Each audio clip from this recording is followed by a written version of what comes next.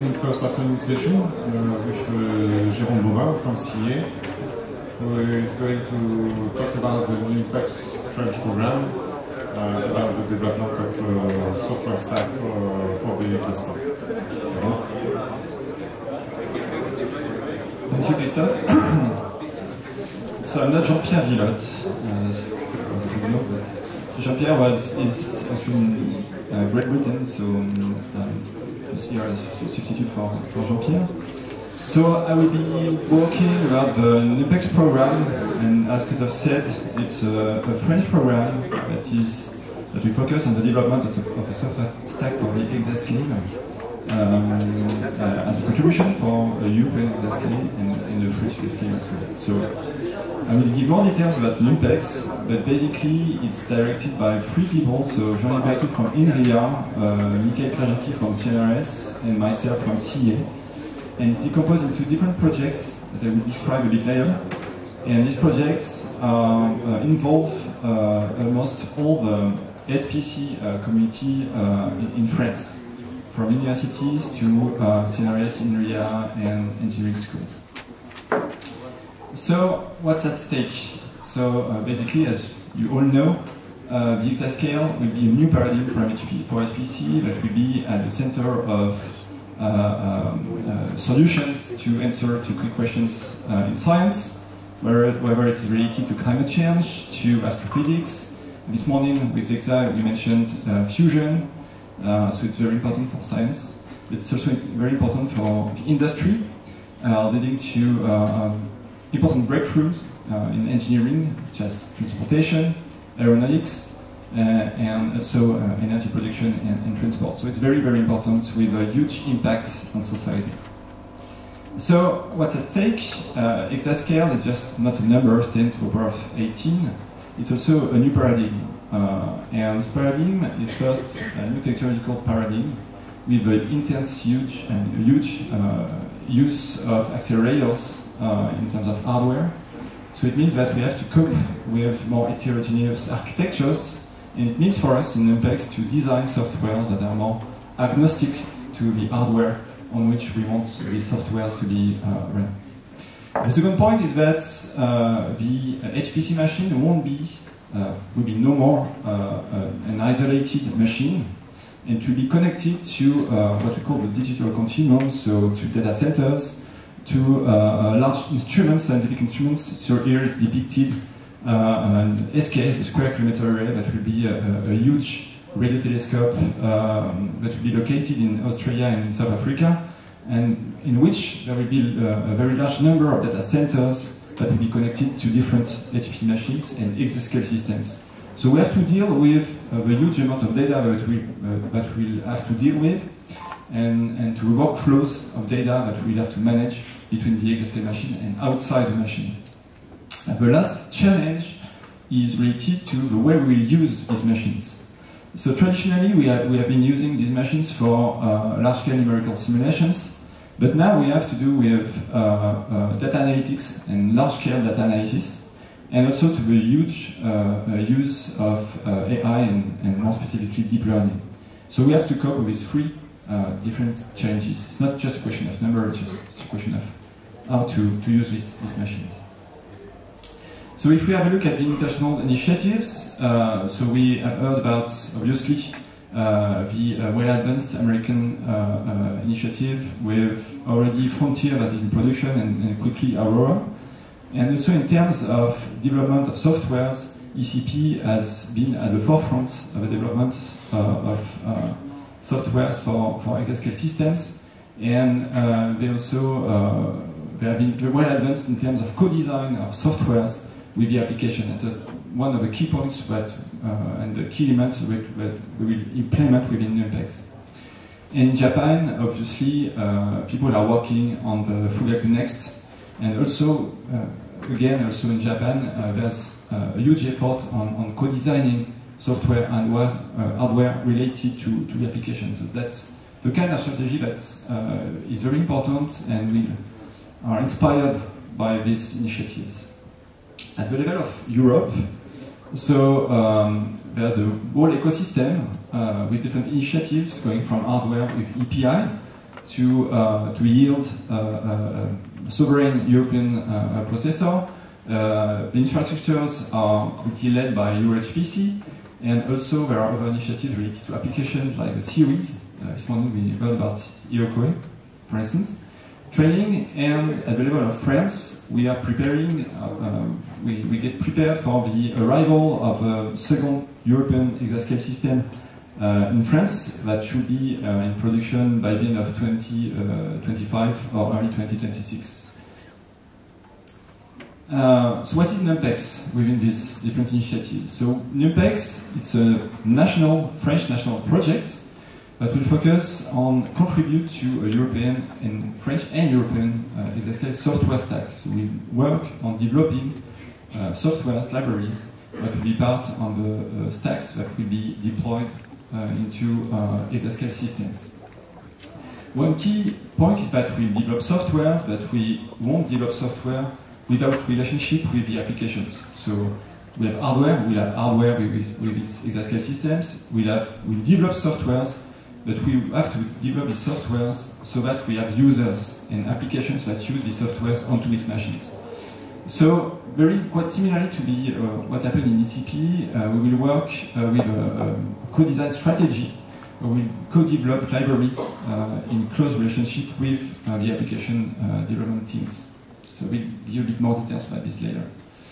Also, we have to work hard on building a community of users, gathering people from computer science and mathematics to the applications, and also software development engineers. So it's a whole community with people that are not always talking to each other. So we have to work on aggregating this very large and heterogeneous community. So it will go through co-design, it will go through training, that is very important. And as well, to prepare for the exascale challenges and also post-exascale challenges, we are already working on fostering national and also international collaborations with our colleagues in Europe and outside Europe. So for instance, next month, we will have a meeting with people from the DOE and from Japan and Europe to work on common collaborations.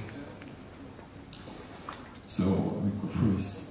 So with numbers, it's a 6-year project that starts now, this year, with a budget of 41 million euros just to pay for training and also mainly manpower. And if we have a look also at the in-kind contribution from the different institutions that I mentioned, it's a total cost of 81 million euros. So basically there will be more or less 500 people, that will be a bit more, 700 people that will work within NUMPEX. So it gathers all the institutions and academic and some industrials of a French national community. It's composed of different projects with 3 what we call focus projects that I will detail a bit further. And one that is devoted to the digital continuum and how to deal with these data workflows, and one that is very important as well that will focus on applications. So let's have a look at the details of the work plan of NUMPEX. So NUMPEX will, as I said, will be decomposed into 6 different projects. The first one is EXAMA, so it's related to maths within the HPC software stack. So it will mainly focus on numerical solvers, on discretization, on uncertainty quantification. So these are the main topics that will be addressed here. The second project, called Exasoft, will focus on everything that has to deal with computing, so how to make this code run on an HPC system. So in this project, we'll find runtimes, we'll find programming models, we'll find the development of libraries for solvers, non-numerical libraries, and as well a huge work devoted to how to save energy when we run codes on these machines. The next one will be, it's called Exadust, so it's related to data in the machine. So in this project, we'll find the deployment of libraries for input and output, storage, in-situ data analytics, and as well the development of machine learning-based methods for data analysis within the machine. The next one is exascale. So it's related to the digital continuum. And with this project, we'll focus on how we deal with data workflows between the exascale machine and outside the machine, so data centers, large instruments, embedded system, but outside the exascale system, so the edge, basically. And we'll have to deal with everything that has to deal with cybersecurity, data governance, and so on and so forth. So the last one is devoted to how we work with the application. So as I mentioned, the way we work with the application is essential. So we won't work like, okay, we develop codes and we just give codes to the applications and that's all. So what we want is just to first to analyze the needs coming from the applications, and from these needs try to build libraries that answers to these needs in a kind of cycle with lots of interactions in a sequential manner between the applications and the different projects that I mentioned, in which we develop libraries.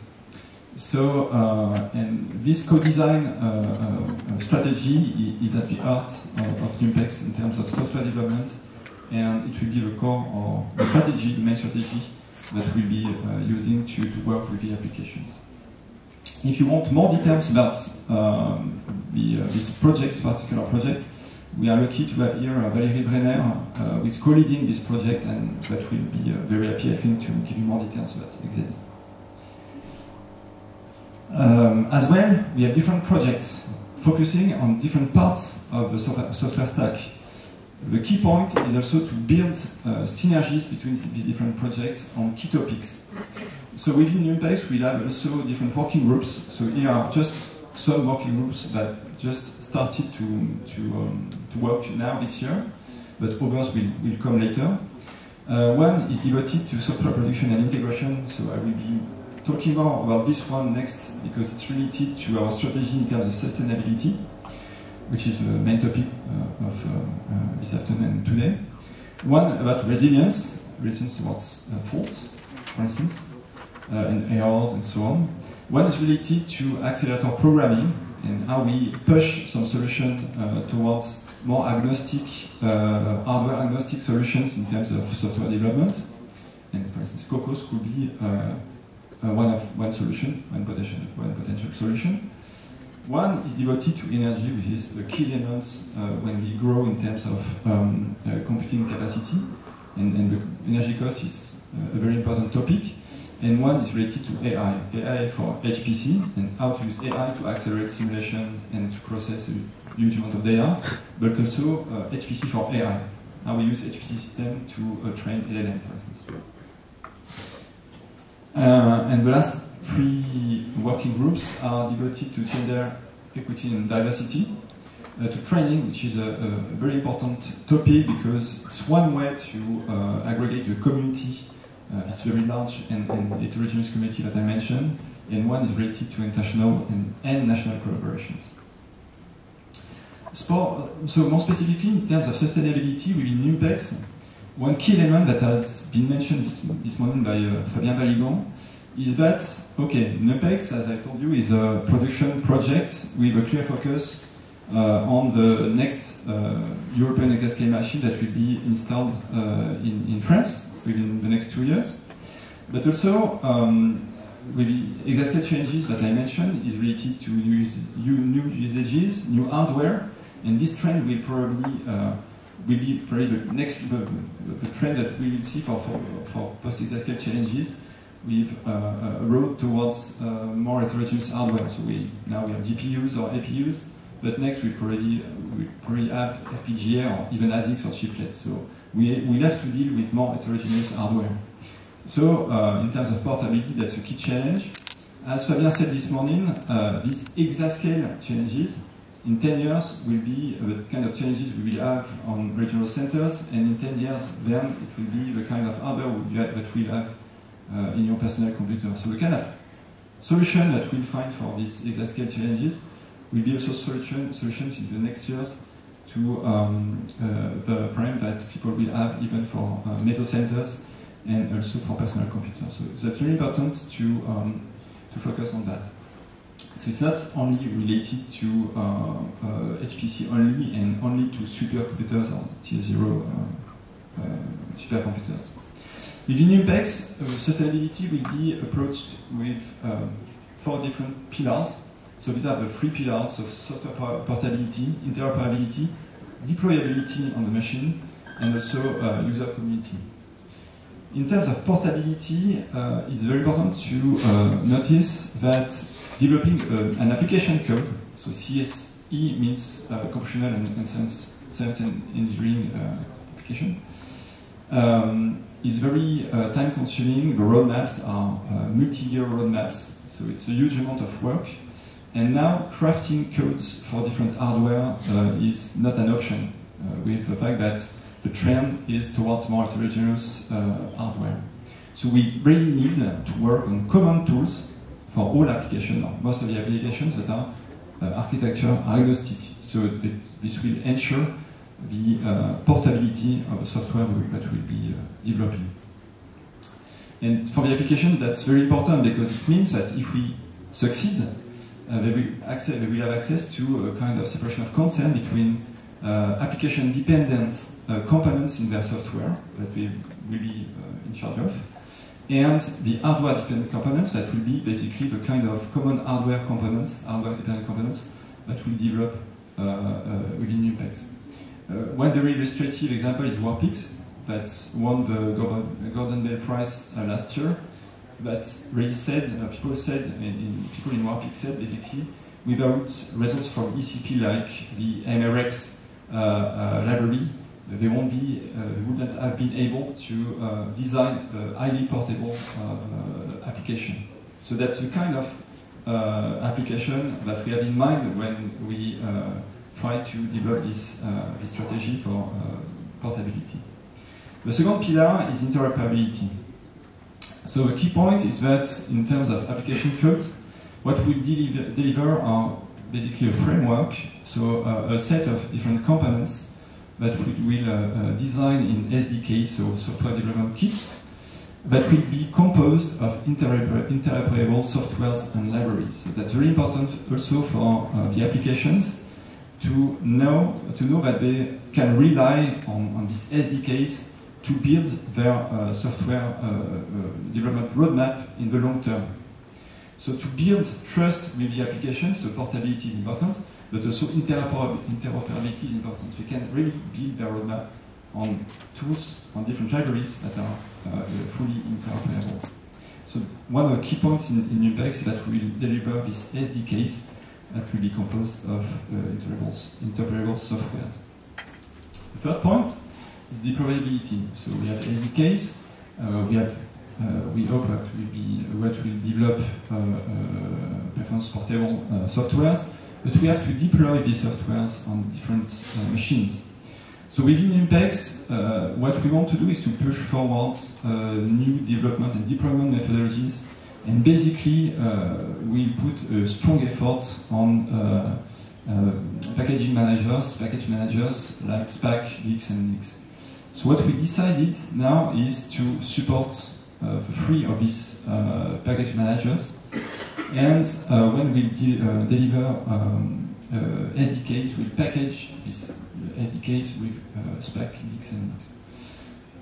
For deployability, we'll have also to work with the national centers, computing national centers, so that they adopt package management softwares like these 3 ones. And also, there will be within this international collaboration a strong effort to push forward the use of package management softwares. Another point is that within INPEX, we will also develop a Git CI and to open to anyone complying or to anyone to test the developments that we will be doing within INPEX. The last point is the community of users. So it has been mentioned several times this morning, so it's a key point.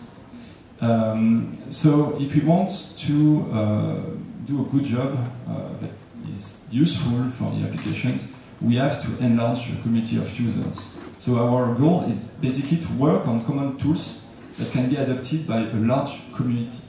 So one of the key elements of Numpex is basically to work out in close relationship with the application domains and teams to push the adoption of the kind of tools and libraries that we'll be developing.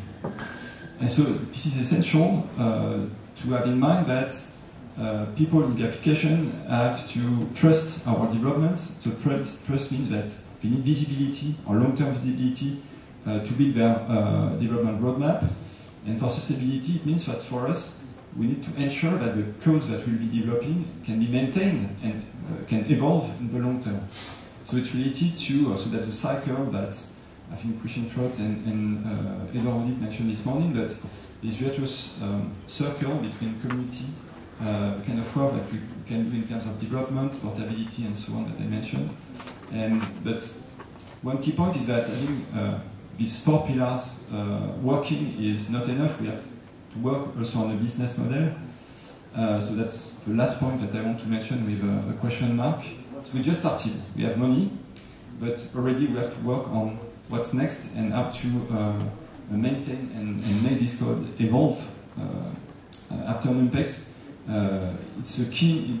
It's very important for the application teams to clearly build long-term roadmaps. So to sum up, so Numpex, it's a software development project. So we aim at contributing to the European software stack for the exascale. I hope that I convince you that we work in close relationship with the applications to co-develop libraries that can be useful for the application codes and teams. Here I mentioned the 4 pillars on which we build our sustainability strategy, with portability, interoperability, deployability, and the fact that we have to work hard to have a large community of users. But also we have to work with computational centers to also make these developments deployable on these machines. Thank you.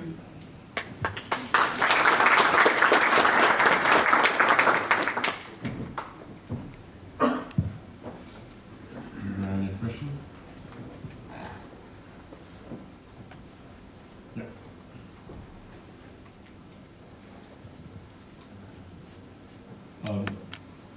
So you mentioned Git, Nix, and Spark. Is there any plan on including all these efforts also on EasyBuild, being that's also an European initiative? Yeah, that's the kind of thing. So there's a whole package within the Exadi project that I mentioned that is related to, that is devoted specifically to software production and integration. So there's a working group, as I mentioned, that is related to that, working on that. So right now there has been a seminar on packaging. So and one of the results is that this seminar is that we will support Git, Nix, and Stack, and very likely we will contribute to Stack, Git, and Nix specifically on HPC-centric specificities. EasyBuild is one of the solutions that has been mentioned. Nothing has been stated or decided about EasyBuild, but that could be also an option. So we just started, so that's a kind of discussion that is in progress, but nothing has been. It could be a solution. No, I think it will be interesting. There's a number of big centers in Europe that rely on EasyBuild. Some have like a mix of the Spark and EasyBuild. To me, it would make sense. Yeah. Okay, thanks. Any other question or comment for Jérôme? Okay, so thank you very much, Jérôme.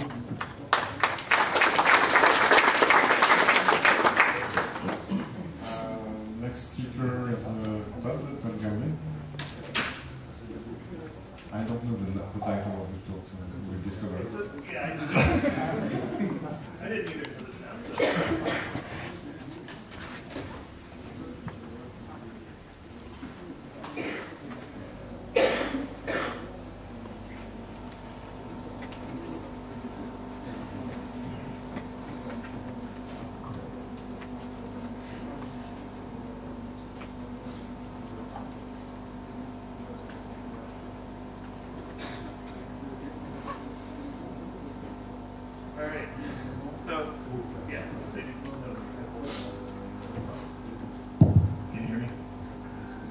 Okay, so the title of my talk was Software Stacks and Sustainability in DOE, and now it's Software Stacks and Stewardship in DOE. And I'll talk about why as I go through this. So, as folks know, the exascale computing project is ending. Who's aware of this? Raise your hand. Okay, great. Yeah, most people. It's just my slides have been too. Say one more time. One more time. Tell us the presentation. Yeah. So ECP was a huge project. It's 7 years, $1.7 billion of total investment. It's 6 core DOE laboratories and probably 17 of the other laboratories. There's a total of people from 17 laboratories contributing. 3 core focus areas with 24 applications and 70 different software projects and 80 different teams and over 1,000 researchers total. So it's a huge project. It ends in December of this year, at least the technical side. There's a sort of administrative wrap-up happening next year, and then ECP is done. This was a huge effort on the software side to establish hierarchical integration for the different parts of the software ecosystem. And so if you look at the structure of the software part of ECP, we ended up with something like this, and where at the bottom, there are all the different individual software projects. So that's Petsy, it's Paraview, Trilinos, Visit, SuperLU, all of these different tools that you've heard of. And they were sort of organized into these SDKs, sort of like the Numpex guys are talking about now. We call those software development kits. They're probably more aptly called product communities. And what their function was to take a bunch of related products and make sure that they could be used together. And that they could be built and linked together in the same application, or really whatever integration made sense for that particular ecosystem. The point of that was really so that applications could leverage these things together, because one of the goals under ECP was for the software ecosystem to support the key applications that were defined under ECP to be basically the mission apps for ECP. And all of the different software products were integrated into E4S, which is the Extreme Scale Scientific Software Stack. That's ECP's stack. And that sort of provided, they did regular releases, I think, they would build everything together, not necessarily with the same version across the stack, but it's a level of integration that we had not seen for this ecosystem prior to ECP. And then E4S is a subset of packages within Stack, which is the package manager that you just heard about. I lead the Stack project, just a disclaimer. And under Stack, there's lots of other communities and software products being integrated into sort of a common system.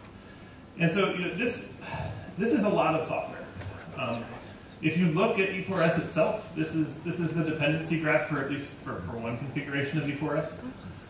The red stuff at the top there is the roughly 100 packages that are sort of key parts of E4S. They're the main products. But if you look at this graph, there's over 600 total packages in E4S. There's over 500 things that you have to go and build just to get the 100 core packages working. And so really the ECP ecosystem relies on a ton of open source. This is true of most applications as well. Each application is essentially its own software stack. This is a Livermore production code, but the ECP ones are similar. This is a proprietary code developed at Livermore where there's 30 internal packages. There are open source packages in there, and there's a whole bunch of open source sitting under it. And so that's nearly 3/4 of the total packages that are open source, and 2/3 that are actually external open source that we have developed at the lab. And so this DOE's ecosystem across most of the applications relies on a whole ton of things from the broader open source ecosystem. Stack has been a big part of integration under ECP. Stack started before ECP, sort of like Cocos, and then it sort of became widely used within the exascale project. And it benefits from essentially contributions from all over the HPC ecosystem. We could not integrate something like E4S without the roughly 1,200 contributors to Stack over the life of the project, or all the people who are working on those 500 other packages that are outside of ECP that make the E4S stack work. And so, the reason that we were successful with the integration under ECP, I think, is actually because we considered the broader ecosystem, where it wasn't just a project focused on the packages within ECP. There have been attempts to sort of unify those things in the past. It was a project focused on how the ecosystem functions as a whole. What are all the parts that we need to maintain? And we developed integration techniques for deploying this stuff at facilities. And so this was, to some extent, the hardware integration part of ECP, where you could view SPAC as sort of the bleeding edge moving along over time, with external contributions coming in from GitHub to the main line of SPAC. And that's getting 400 to 600 changes per month. The repo moves very fast. We do regular releases of that, maybe twice a year now, where we sort of freeze the packages and say, here's a stable release. And we backport bug fixes to those releases. And then E4S itself tends to branch off of there. And there's a whole lot of downstream effort right now that goes in to get essentially that chunk of the SPAC ecosystem working across the exascale facilities within the DOE. And so that involves local builds and testing. It involves local configuration, making sure that everything is set up right for the machine, actual installation on the machine, and then local modules and everything that you need to make it work for that particular facility. And that ends up being, in applications, consumed from all of these different places. So an application may have its own stack of recipes where it's pulling from the mainline SPAC. It may pull from a stable release. They may pull from E4S versions of things, and they may pull from the special version of E4S that's deployed at a particular facility. And so one of the things that we've struggled with over ECP is how fast this mainline branch moves here. And so when applications update from release to release, there are a lot of changes that go into that. And so we've tried really hard over the course of the project to move as much of this work as possible upstream. So to have extensive testing on the main line of SPAC. And I think there is still, this is a gap. There's still a ton of effort that goes into making these things work at facilities because they are sort of their own special snowflake machines still. And so one of the things that we would like to do eventually is to have some sort of testing that's representative of the facilities, or something that we could build outside of them, so that that environment is in fact reproducible, or we can produce a distribution that would actually work on all of these fancy machines. We leverage a lot of infrastructure to keep that ecosystem working. If you look at SPAC itself, it's a tool. We have a bunch of people contributing to package recipes, and then there's a whole bunch of CI infrastructure, and on top of that you can build all of these different software stacks, each of which is kind of its own ecosystem. And the CI architecture that we've built up over ECP has had to scale quite a bit. And so I think this kind of flies under the radar sometimes, that this is sitting behind SPAC. But early on, we didn't have CI. We weren't testing these projects on a regular basis anywhere. And we relied on the maintainers to make sure that they worked when they contributed. And that leads to rot over time, right? The recipes sort of go out of, they don't work anymore. And we've had to build up a CI system where now, we have a Kubernetes instance sitting in AWS. We have a high availability GitLab instance. We have a whole bunch of runners that farm out jobs to AWS instances. And we have a cluster of machines at the University of Oregon that are providing similar machines to what's at the facilities, but in my opinion, still not good enough. Right? It's not mirroring the facility environment exactly, but we are able to do a ton of builds on these things. And that's been good. It has lowered the burden of maintaining a whole lot of binary distributions. Essentially, if you look at a traditional package manager for say Linux, like if you look at APT, you've got a recipe per package configuration. You throw that in the build farm. You get packages that all have to work together in a single stack, and you maintain that over time. For HPC, it's much more complicated. You're trying to maintain packages to work portably across a bunch of different systems, and you're spitting out binaries for all of those different systems and making sure that the builds and tests continue to work over time. And so this is what we've simplified with SPAC, right? We have parameterized recipes that say how to build on all of these different systems. We can throw that into a build farm with minimal changes across the different machines, and we can spit out optimized binaries for all the different stacks and basically generate custom stacks. And at the same time, we allow developers, like application developers and their users, to build from source on top of those binaries. And so I think this is key to at least the way that the HPC community works, right? You want to be able to rely on what's there on the system. You want to be able to rely on known working binaries, but you also need to be able to build stuff from source on top of that because you're constantly changing things for experimentation. We've enabled people to define stacks that they can build. And basically, this is what it takes to get something into CI. You write a little YAML file like this. with a list of packages that you want. These are the names of stack recipes, and you can provide customization up there. Like, so this is building for CUDA. So you disable Wacom, you enable CUDA, you say what CUDA arch you want, and it spits out builds for that. We've been able to take something like this, port it to one API fairly easily by just changing the compiler settings and some of the variants across the stack. And so Stack really simplifies the process of taking an entire stack and moving it from platform to platform. The CI ecosystem is doing over 100,000 builds a week, and that's like 8,300 plus CPU hours to keep everything building. We're doing PR testing, and so what this bottom plot is showing is the rebuilds that are happening basically on the mainline branch as it goes over time. So that's sort of the latest bleeding edge branch. And then the entire stacks are also being built within pull requests by people who are contributing these lists of packages that need to work together. And we go and build that, integrate it into the mainline, and keep going.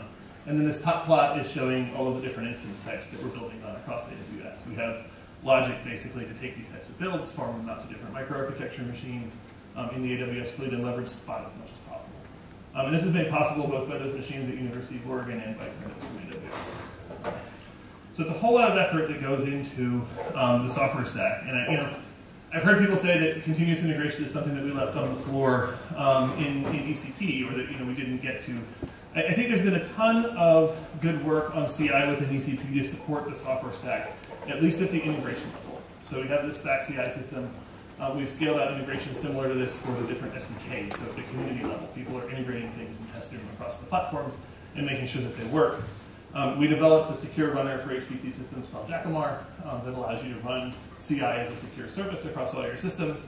And that's actually been used within NNSA, at least, to do cross-site CI. So at Livermore, we can submit a job, or we can push to a Git repo, and we can have tests run at Livermore, Los Alamos, and Sandia just from that push. And so I think that's been a success. The place where I think there are gaps left that we need to work on going forward is that project CI is still a problem, right? So it's going to take more effort than what we had here to get CI for HPC systems, a reliable CI for HPC systems at the project level for the individual projects working on GitHub who need to test on the HPC machines. And I think a lot of that is security, right? Like you can't just trigger jobs from anyone on an HPC machine. And so we need ways to work that out. That's something we're thinking about in the future. But this has been a lot of progress. And this is necessary to achieve this level of integration across the stack. So I think the wins under ECP were product support. We got a lot of money for product support and moved the needle on that. We have unprecedented scale of integration. It's a stack of 100 packages and 600 total packages. It's huge. The portability across GPUs and CPUs is something that I don't think other communities have done, at least not at this scale.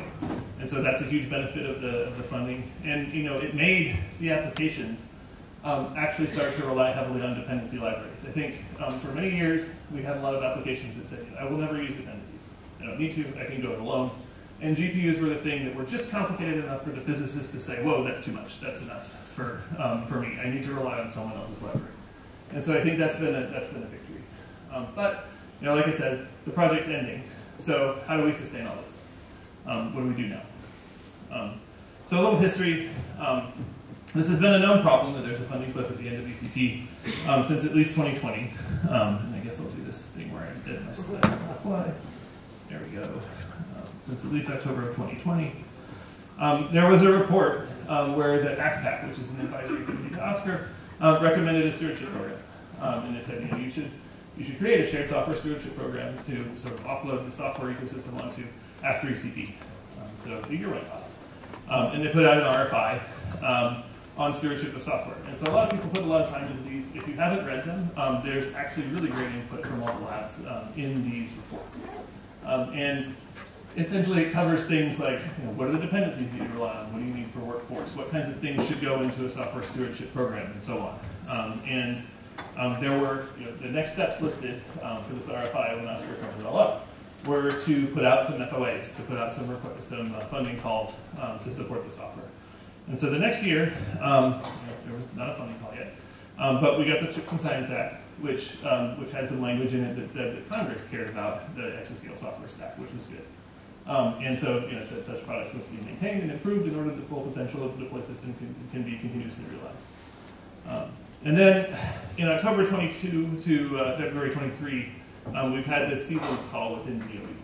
And this has been an interesting exercise. Essentially, they said, we're going to have several projects with a budget of around 120K each, which is not very much, to explore what it would take to have a sustainability program. So 6 projects were selected, and we've been doing workshops and planning since earlier this year within DOE to try to figure out what a sustainability program ought to look like. And that has culminated in this sort of phase 2 stewardship program, not sustainability, but stewardship, indicating that we should continue to advance the stack and not just sustain it. Where there are actually 7 projects that are basically requested to join forces for a combined stewardship organization. So this is what the next generation of DOE sustainability is going to look like. There are 7 projects, the leads for which some of whom are in this room. So PESO is one that's focused on the sort of integrated effort. There is one that's going to support math libraries, data viz, and various products. Mostly it's also aligned with SIDAC, which is another program within DOE. And then there are some community-specific ones. So SWAT, STEP, and S4PST are focused on workflows and tools and programming models. And then there's CoLabs, which Anshu is leading, and Terry here is leading STEP. CoLabs is focused on workforce training, best practices, and coordination with RSEs. And then finally, there's this OSF one that's focused on partnering with foundations to advance stewardship. And so that's the plan. Again, the focus is on stewardship, not sustainability. The interesting thing about the call is that there's going to be a shared governance model. All the projects have to get together and come up with a way that they can work together that doesn't sort of cement the leadership, that rotates the leadership over time, that has to be elections or a rotating chair or something, and a model for expanding in the future. Currently, this is capped at something like $14 million for the whole thing, and that's probably not nearly enough for the product support that's needed going forward, but it's expected to expand. And so this governance structure has to account for that and account for sort of changing budgets over time so that DOE can maintain its program into the future. And then an interesting thing in the call is that DOE is strongly encouraging contributions from external stakeholders. So that's where we're at right now. This is sort of the state of sustainability in DOE with a few months to the end of ECP. And so alongside this, as Christian mentioned earlier, we've started looking at software foundations as a way that we could at least broaden the reach of the ecosystem and leverage some of the stuff that I talked about at the beginning of the talk, which is really that this stuff has to be maintained not just as an exclusive community within DOE, but as a broader thing where we get more folks involved. Oscar is very keen on that because they would like external stakeholders to contribute to the ecosystem and to actually have an interest in the software packages that are there. And so, if you look at software foundations, they are sort of neutral entities set up to sustain software projects. And they're neutral because you don't want undue influence from one organization. Like DOE, they enable people to come together and sort of feel like they're in unbiased collaboration. And they often have tax benefits. So they're nonprofit corporations. So they're like 501(c)(3)s or 501(c)(6)s in the US. I'm not sure what the nonprofit structure looks like in Europe, but it's similar. There's a lot of existing models. So you've probably heard of some of these foundations. So there's Apache, non-focused, Linux, and Cloud Native. And there are lots of sizes for these things. So if you look at the sizes of foundations right now, so the LLVM Foundation, which is just for one project, is something like $800,000 a year. PSF, the Python Software Foundation, is $2 million a year. And Eclipse is slightly bigger than these sort of single millions of dollars a year foundations with $26 million. They've been around a while. And then dwarfing all of those is Linux Foundation, with something like, I think they have $280 million a year revenue for the past year, where they're able to raise that much funding for helping projects. And foundations typically fund a lot of different things. So they fund mostly project support, which we'll talk about that in a minute. But then it's things like community infrastructure, operations, events. They fund the Linux kernel and Linux Foundation, and some internal operations. The project support stuff it's not mainline feature development. It's typically things like infrastructure, it's metric tracking, it's making sure that the project is healthy, doing web development, and all the things that developers don't typically want to do. And it's also marketing. It's making other folks aware of what the projects are doing and making sure that the right adopters find the projects and start using them. So really, you could look at the goal of an organization like this as increasing contribution to the projects and increasing the level of usage, which ultimately leads to increased contribution. And like I said, they don't fund the project support. And so, you know, or at least not typically, you can have like a scoped project within Linux Foundation.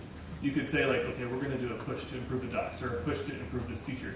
But they don't typically take on sort of the long-term leaks. That's expected to come from in-kind effort because it is really sustaining a community organization. So, you know, as Christian said earlier in his talk, we still do need the money to come from the parties that have a vested interest in the organization. But the hope, you know, something like a foundation, is really that you could get external parties to, you know, be more likely to contribute to that because it's neutral. They could get a stake in the governance over time.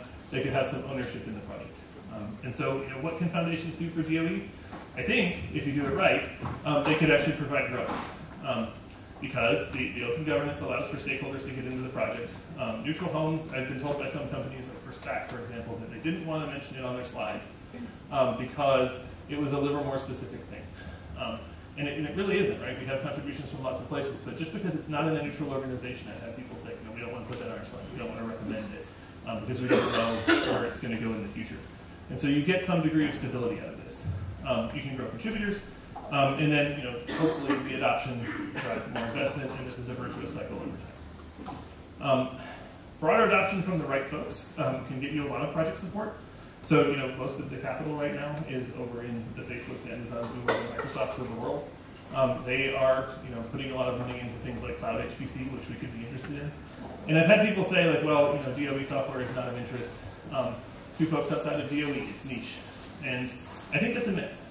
You know, we had recently Amazon release a code, a quantum code called Palace, that was based on the MFM library out of Livermore. They actually didn't tell us that they were doing it. They just put it out there and said, hey, we built this open source code, and it's built on MFM. And so, you know, I think if you have the right sort of outward-looking strategy for your project, if you actually take an interest in recruiting users and getting more adoption, you could make things like this happen, and you could drive contributions from external places.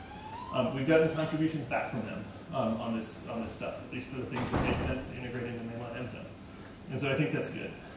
So the goal would be to have a foundation existing alongside DOE's stewardship program, and, you know, providing outreach and community building, you know, in particular with industry, which we haven't interacted, you know, in my opinion, as much as we could in DOE, but also with, you know, broader other contributors, like say the European community or academia and other places. I think we could get much stronger connections if we opened up the governance and just make it clear that people can be involved in these projects. And so, you know, what about an umbrella for HPC? Like I said, cloud's a growth area. We have this portability stack, which is becoming very interesting, I think, to industry right now when, you know, it takes 5 months to get an H100. I think the ability to run across different types of GPUs is going to be a pretty hot commodity here in the future. And so, you know, promoting our stacks where we've already had 7 years of experience doing this is better than letting industry reinvent that again, like they did with the cloud. And so, you know, I think we stand a chance of allowing this to sort of define a portable stack for HPC that could be used across you know, industry, government, and academia. So Christian and I have been pushing to start this high-performance software foundation. And, you know, this is somewhat independent of the seedling effort, but like I said, we want it to stand alongside it. We want to work closely with the DOE program. We're including some of the DOE projects as initial ones, basically the ones that have broad communities already. So Stack, Cocos, and MPitch, and HPC Toolkit have expressed interest in being member projects.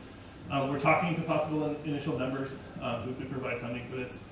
And you know, we're planning to launch this, or announce the intent to launch this at SC and to sort of form the foundation in early next year. So if you're interested, get in touch.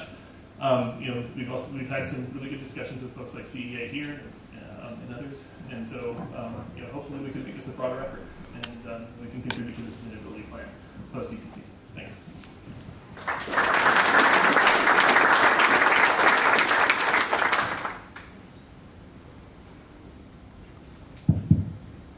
Questions? Comments?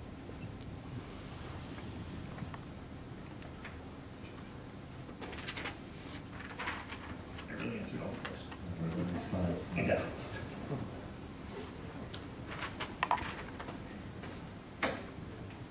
Thank you very leadership also. I'm asking someone over some CI/CD for the application. So you mentioned some automatic testing in some CI/CD among in this case, some of the benchmark suit or some of such kind of performance and some accuracy of the program. So how do you make it such kind of testing program to provide for each package?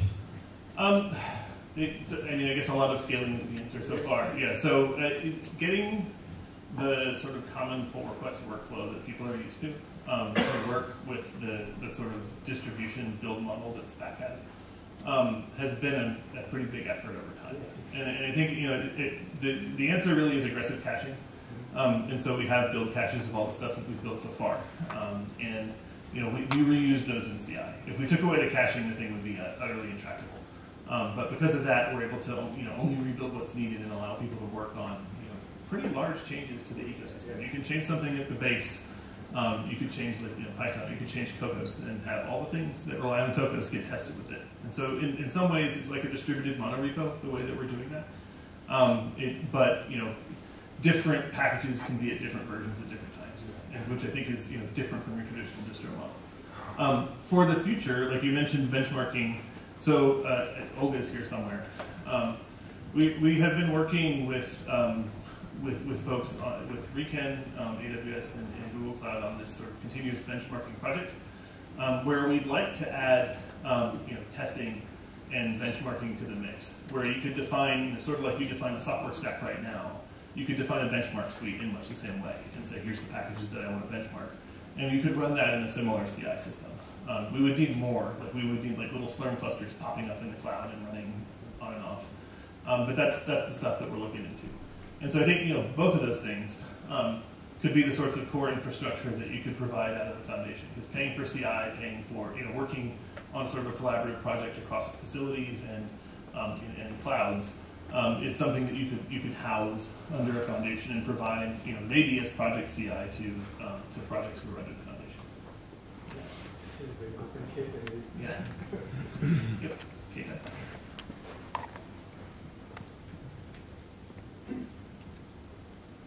So, I think I have asked the same question before, maybe talking about software stewardship discussion. Okay. So, for CI and CD, or software testing, I, as a representative of S4PST, Programming Systems Community, I have seen many of the programming systems have very unique requirements for CI/CD compared to scientific libraries or applications. And I think currently EFOS, of course, I understand they are doing a great job. So the question is how to make these type of services more individualized. Do you think you want to maybe navigate EFOS for that direction, or maybe are you going to leverage foundational ideas to support that type of needs? Right, so personally, I think the main obstacle to that is technical. And the reason, so I think you need similar scale for your CI system. But the reason that we've been able to do it for the integration testing and not the project testing is because the integration testing is one project.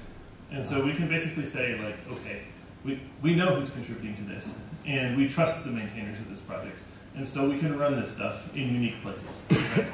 I think to do project CI correctly, you're going to need some kind of bridge from, say, GitHub to local authentication, authentication and authorization, so that you know that the person who pushed to the GitHub project is trusted. Right? Otherwise, you can't run their code on a DOE system. That's the main obstacle. It's just this security value. So if we can get something like that in place, then I think you could do this for projects, and you could basically say these projects or these maintainers are trusted. We believe that their CI can be run on some piece of some partition of a DOE facility or another HPC facility. But it's really the fact that the HPC facilities are walled off that prevents a lot of the most unique parts of the HPC ecosystem from being tested that way. So I think that's how you have to scale up the project CI. It's really authentication and authorization. Okay. It's the security stuff. Yeah. Good. Thank you.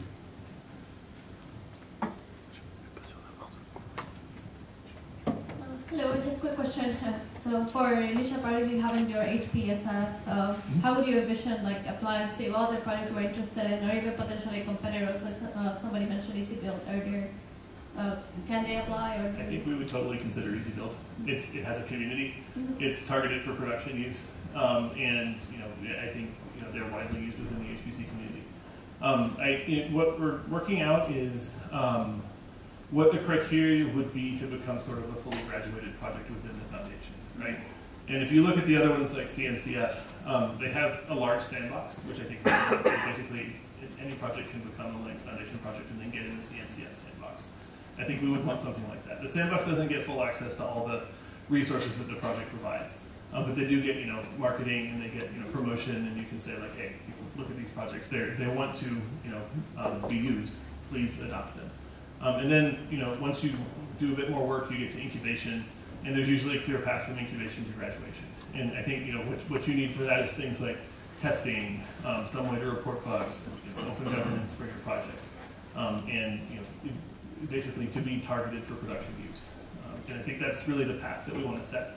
Like if the project is looking to have an external community and to have broad usage, then I think it's something that makes sense here.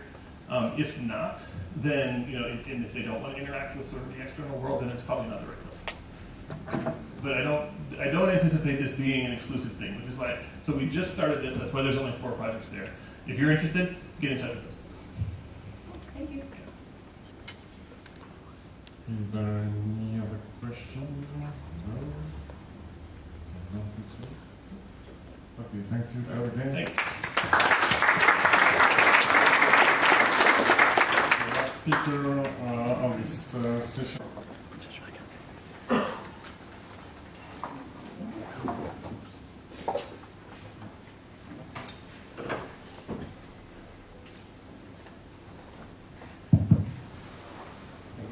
Okay, so I have a very pleasure to be here with you today.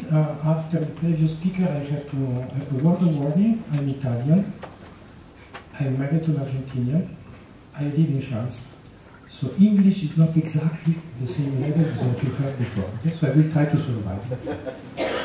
So a few words of presentation. I'm a computer scientist. For people that like this kind of game, my eldest number is 3. I have spent 30 years doing teaching, research, and education, a quarter of a century promoting open source software, a bit more than 10 years taking care of, I mean, when you get old and have a gray beard, you basically feel the responsibility of building organization or running organization for the common good. So my 2 hats here is one as a member of the National Committee for Open Science here in France, as a founder and director of Software Heritage, and I will touch upon these 2 issues today. So first of all, we have mentioned software a lot. I would like just to remind you that the software doesn't come out of the blue. The blue is actually written by humans, for humans. And we have beautiful pieces of software that are available today. I mean, this is fantastic except of the source code controlling command module. There were 60,000 lines of this kind of code on board the lunar landing module, thanks to a lady, Margaret Hamilton, who actually directed the group, a team of engineers who developed this software back then. And you see, the point is that source code is important because you have comments for humans and not just instruction for machines. You may say, I mean, this is just because this was assembly, but you fast forward a little bit. Now, this is a language which is more familiar to you, and you still have comments. I mean, at least. Okay, I picked a very complicated piece of software. I mean, we can spend an afternoon on this ultra-famous routine for computing 1 over square root of x without using floating point. And this actually is in the source code of Quake 3 Arena by John Carmack, but he didn't write this code. This goes down to the dark ages of computer graphics. And as Len Schuster, who was a board director of the Computer History Museum, said actually having access to the source code provides us with a view into the mind of the designer, which is so true. Okay? Of course, we have users, you want to run the software. If you want to understand what happens, modify, adapt it, or reuse it, you need access to the source code. And now, the important point is that software is really a pillar of open science. You have seen this a lot of time in the presentation today, but let me say it again.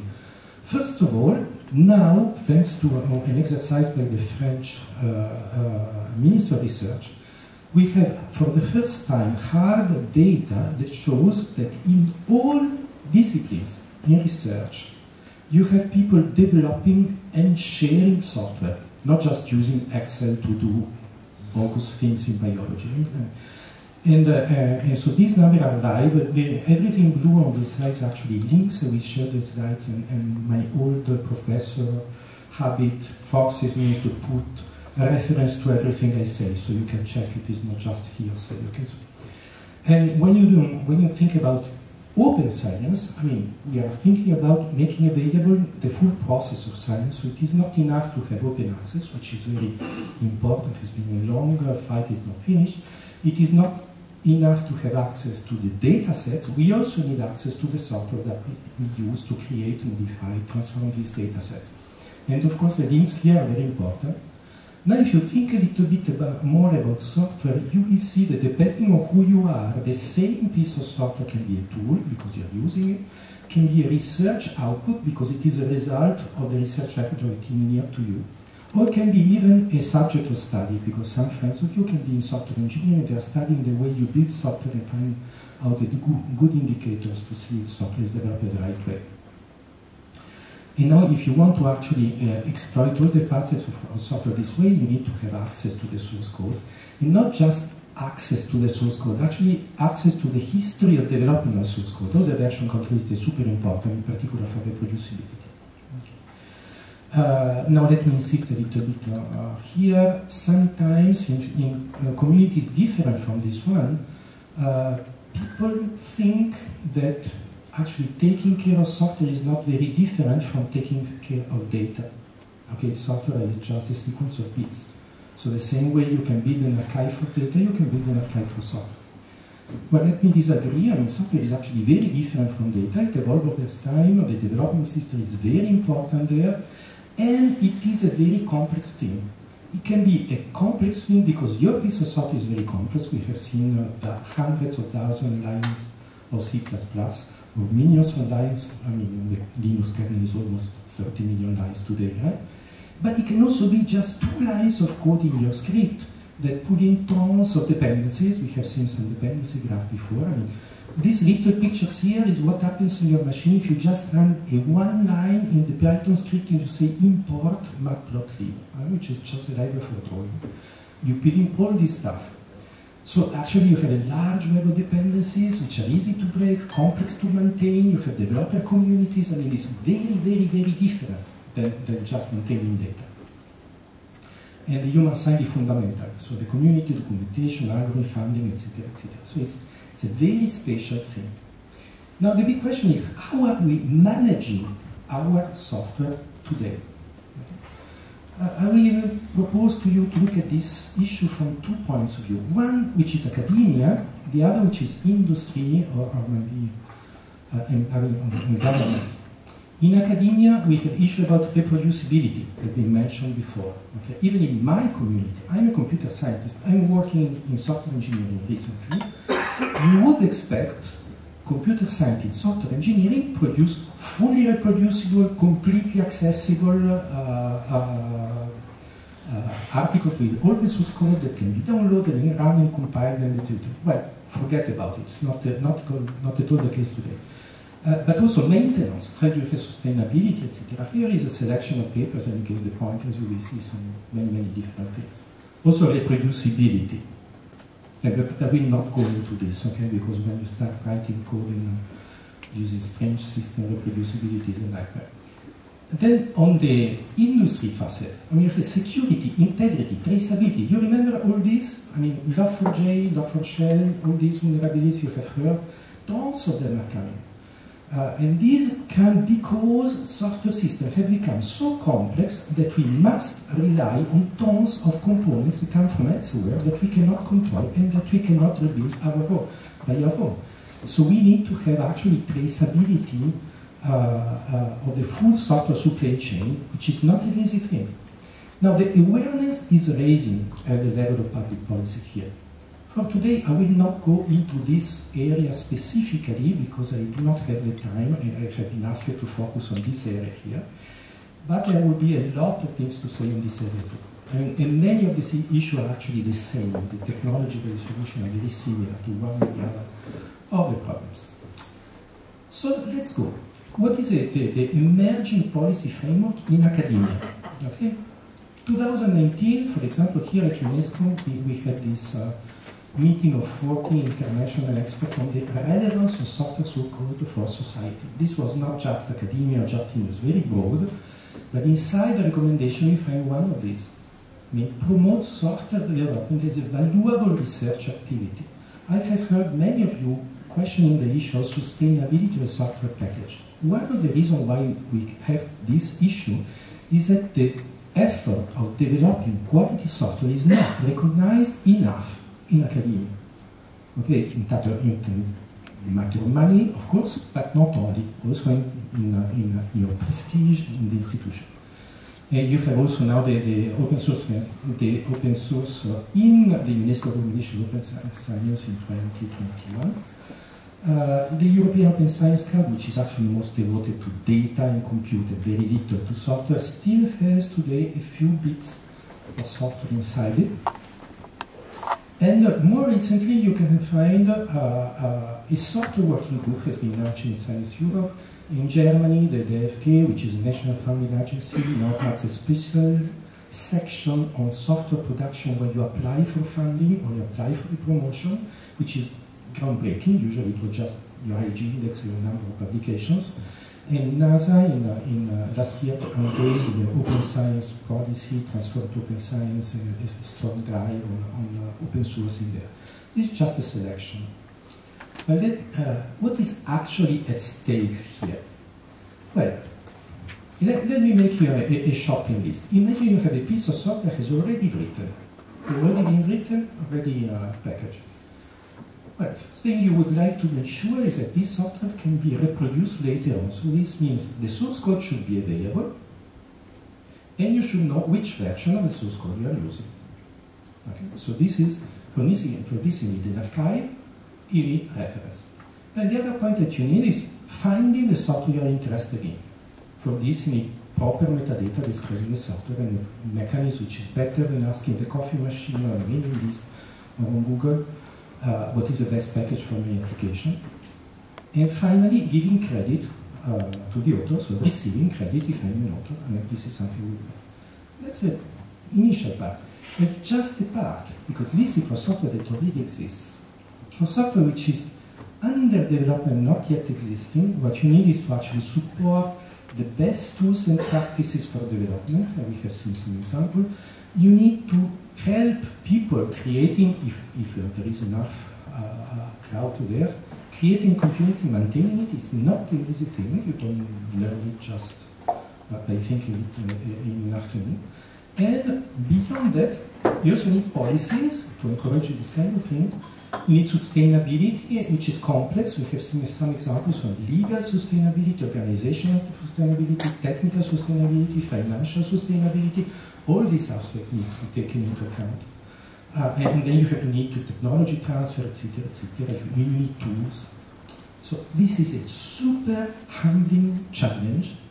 But my point here is that this is a complex challenge which is not just for us in academia, it's a challenge we share with the rest of the world, industry, developer communities, etc.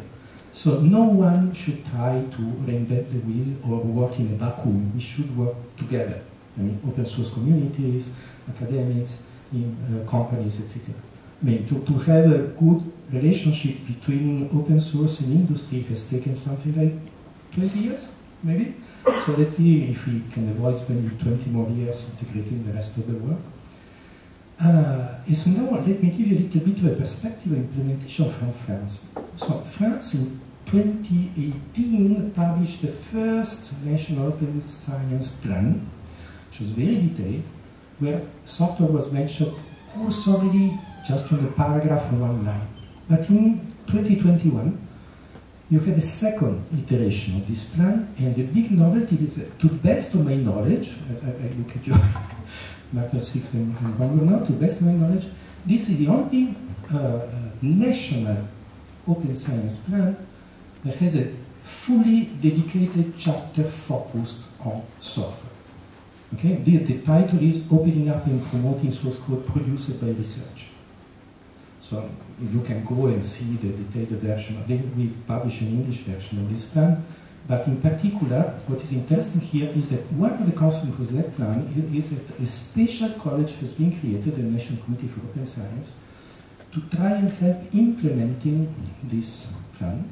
There are 25 colleagues from many different areas, different disciplines, different profiles, professors, researchers, engineers, technology transfer, legal people, etc., etc. And so we have 5 action lines: so identifying and highlighting research software production, looking at the technical and social tools and best practices for developing software. How do you do technology transfer, or, translation, as they say in the US today, that is to say not just technology transfer, basically impact in society and sustainability, but liaison, recognition, and careers. Okay. So some of the results are already publicly available. For example, there has been an extensive report on the different technology and issue and use software forges for developing software in academia. Because some people put everything on GitHub for some reason, other people don't put it there, and there are a lot of complex issues that come up. You can look at the reports being published in English. And last but not least, 2 years ago, we launched a national open science award dedicated to research software, because this is one of the key points. Okay, you need to make software visible, otherwise people will not actually give attention to it. And so in the 2022 edition, there were over 120 very high quality submissions, 4 main awards, 6 successes. Here you have a picture of the Minister of Research herself giving one of these awards in a beautiful French setting in the School of Medicine. I suppose you know at least one of the winners, which is Scikit-Learn. This library was developed here in France. Of course, they got an award. But there are many others. And the 2023 edition is open, and actually will be, the result will be announced at the end of November. This is institutionalized now, so every year there will be a call like this. Now, this was a little bit about policy, a little bit about how you can try to implement it at the policy level. Now, let me go to something maybe a little bit more concrete in terms of infrastructures. Because I believe that even if it is essential to have institutions at the national level to take responsibility, some things require an international cooperation and a global approach.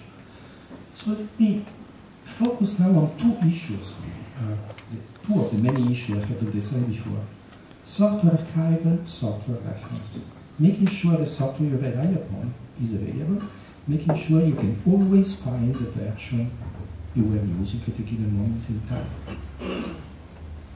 And let me start from what we used to do many years ago. When I was younger, in the 80s, we just pushed zip. No, zip was not there yet. tar files or zip files later on some FTP servers. There are no longer FTP servers working, not many more working now. Then after FTP server, we put things on web pages. Then web pages come and go. So somebody had a great idea, say, why don't we put software inside the document archive and put a stick DOI to it? Okay? This was basically an old approach of doing this. Then in the 2000, you get software forges, SourceForge. You remember this first time this thing appeared? It was a game changer. For all guys like me that use RCS, CBS, having Subversion, having SourceForge, fantastic. Then later on, you get Git, and a distributed version control system, you get GitHub, and GitLab, and Bitbucket, and all this kind of stuff around. This is so much better, okay? The software source code is at the core of your work. It is immediately visible. You go to the software forge and you see the source code. Okay? That's a key point. And actually it becomes a social network for developers. It's something we didn't see coming at the beginning. Okay? So this is so much better.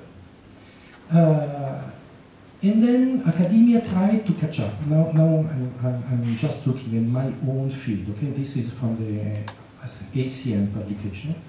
So the ACN pushed out something which is called the digital library. They added support for sharing software. How did they do this?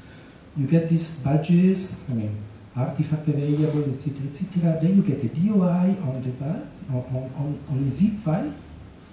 And you see that the author is not very happy because in the comment, the author tried to smuggle in the link to the GitHub repository, because this is what is important for him, not the DOI that comes from outside. So basically, I mean, A has gone because this is very poor user experience. C, we can really do better. And B, why not just doing B? You put your software on GitHub, that's it. Okay. And it's ready for everybody. Well, no. The point is that forges are not archived. Okay, so in 2015, we had the first big warning. Okay, well, let me start from the beginning. A forge is not an archive because you, as the author of the project, can remove the project at any time. But even worse than that, forges can disappear. 2015, Google Code and Gitorious went out of service with few, Gitorious, 3 weeks notice. Google Code, 1 year. Okay, but basically, 1 million projects disappear, including software linked by papers and web. Later on, 2019, Bitbucket removed, 250,000 repository. Last summer, if you remember, GitLab considered removing all projects that were inactive for a year. So, luckily they changed their mind. And even at the institution, at INRIA, when we finally moved from the old GForge to the new GitLab, basically all the links were broken and a full build system was down for a few days, the time to fix it. So let me say it another way. If you want an archive, you need to look for an archive. Okay, don't expect something which is not an archive to be an archive. Now the good news is that now we have a universal archive for source code. And here I changed my head. Now I go on to, as a director of software. What is software heritage? Well, software heritage is an initiative which was started in 2015, okay, so 8 years ago, to actually fill this hole. So the mission of software heritage, which is a non-profit, international, multi-stakeholder initiative, is to actually go out, collect all the source code of all the software publicly available, make sure it is not lost, and make it available easily to everybody. So in a nutshell, this is, you can think of it as a kind of a reference catalog. So no matter if your software is on GitLab, Bitbucket, your own particular forge in your institution, whatever, it will all be collected here, and you have a single point where you can find a reference of this software. Another way of looking at it, this is really an archive. What comes in stays in. Okay, we have copies of it. At every time we visit something, even if you fiddle with the Git history, you do rebase and push, -force, etc., etc., you will still find the old history archive if we pass it on your repository earlier than that. And last but not least, I have always been surprised by the ability of humankind to pull together and put on the table the energy and resources needed to achieve some big missions. One of my best friends was an Italian, so he moved to Baltimore 30 years ago. He spent 30 years to work on the James Webb Space Telescope. 30 years, $10 billion later, we had a beautiful infrastructure out there to look at the origin of the universe. I'm super admirative, a little bit jealous, and I'm asking, how comes in computer technology, where there is no lack of money, we have not been able up to now to build the very large telescope to explore the galaxy of software development. Okay, so we humbly think the software is the first brick to answer that. I'm missing 3 to 4 or 5 zeros in the budget compared to my friend, but we start doing something. So this is an international non-profit initiative. We have an agreement with UNESCO. It is sustain how? Sustainability is a key issue. Basically, we have a membership organization, a few organization. INRIA is the founder here in France. CEA is our biggest new partner, so thanks a lot for being on board. But many other organizations around the world, maybe companies, maybe research institutions, the Ministry of Research in France, they put more than they can. Just to tell you that what you are going to see is supposed to it is planned for the long term. It is not a research project that finishes in 2 years and who knows what happens later on. And so what is this? I mean, this is the largest software archive ever built. It is designed as one infrastructure catering for the need of a multiplicity of users. With UNESCO, we work on rebuilding the history of computing, looking for landmark software, recovering it, archiving, etc. That's fine. But we also work with industry. They need a platform traceability on the software supply chain. With research, I mean, this is the reason I'm here today, and research on two facets. One is the archive for the software you develop to make sure you always have access to the version you are interested in, but also the instrument to study how software is developed and helping find the best one for your application and public administration. Today, these are numbers for last week. There are 262 million projects already archived. This is over 16 billion unique source files. Okay, if we stop the same content more than once, we keep it only once. Very easy. Computer caching, it is easy to find. And where does this come from? Of course, GitHub is the biggest fish, but you have Debian, Bitbucket, Git, Gix, our package manager. Over 1,000 different platforms are archived in here. And how does it address these needs we mentioned before? Well, for archival, what we do, we basically build this huge, gigantic holder that goes automatically and fetches source code wherever it is found. It does it in two ways. First, we list all these platforms. Not easy. It is not like archiving the web. I mean, there is no standard for each event feed is different. We need that. And once you have the list of all these software origins, with Git, version, GUI, zip, whatever, we go the extra mile and actually we rebuild all the history of development and we embed it in a gigantic, global, direct acyclic graph that contains the history of development across the globe. It's a gigantic Merkle graph. I mean, think of a Git graph, but the scale of the world. That contains today the full history of software development, permanently archived with all references. And this, if you want some number, all of the software of mankind is more or less 1.5 petabytes. So less than what you get with a single experiment in the Large Hadron Collider, I'd say. But the graph is huge. I mean, 35 billion nodes, 500 billion edges. This is probably the largest publicly available social graph you can find around. It is a graph we all built together by doing this development. And what about the reference? You know, every single one of these nodes internally in the graph, for people who know what the Merkle graph know, it's trivial, but let me remind you, we have a cryptographic signature, a hash here, which is computed from the content itself. So it does not depend on any registry. Okay? If you want, you are interested in a particular version, a piece of source code, you have the hash, you put it in your build, make file, whatever, and you will find it.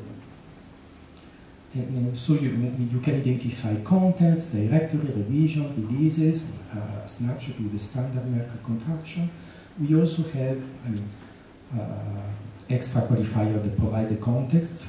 This is now part of the SPDX 2 Certification Revenues Foundation. The prefix is registered. There is a corresponding Wikidata property. And there is an international working group for standardizing this identifier, which is open to everybody. Okay, first version is almost done. I do not have a lot of time, but you know, this allows you to do something like this. In this slide,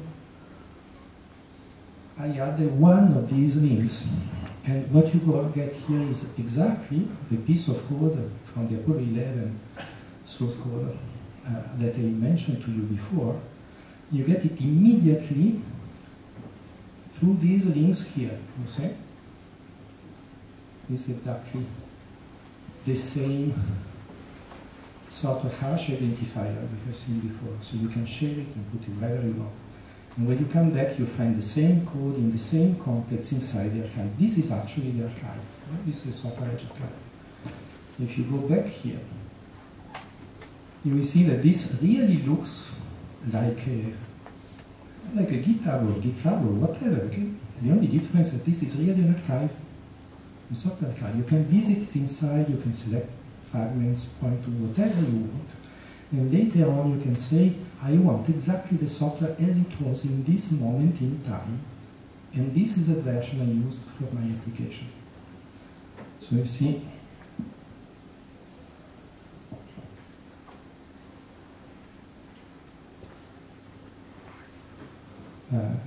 this is the way you use it.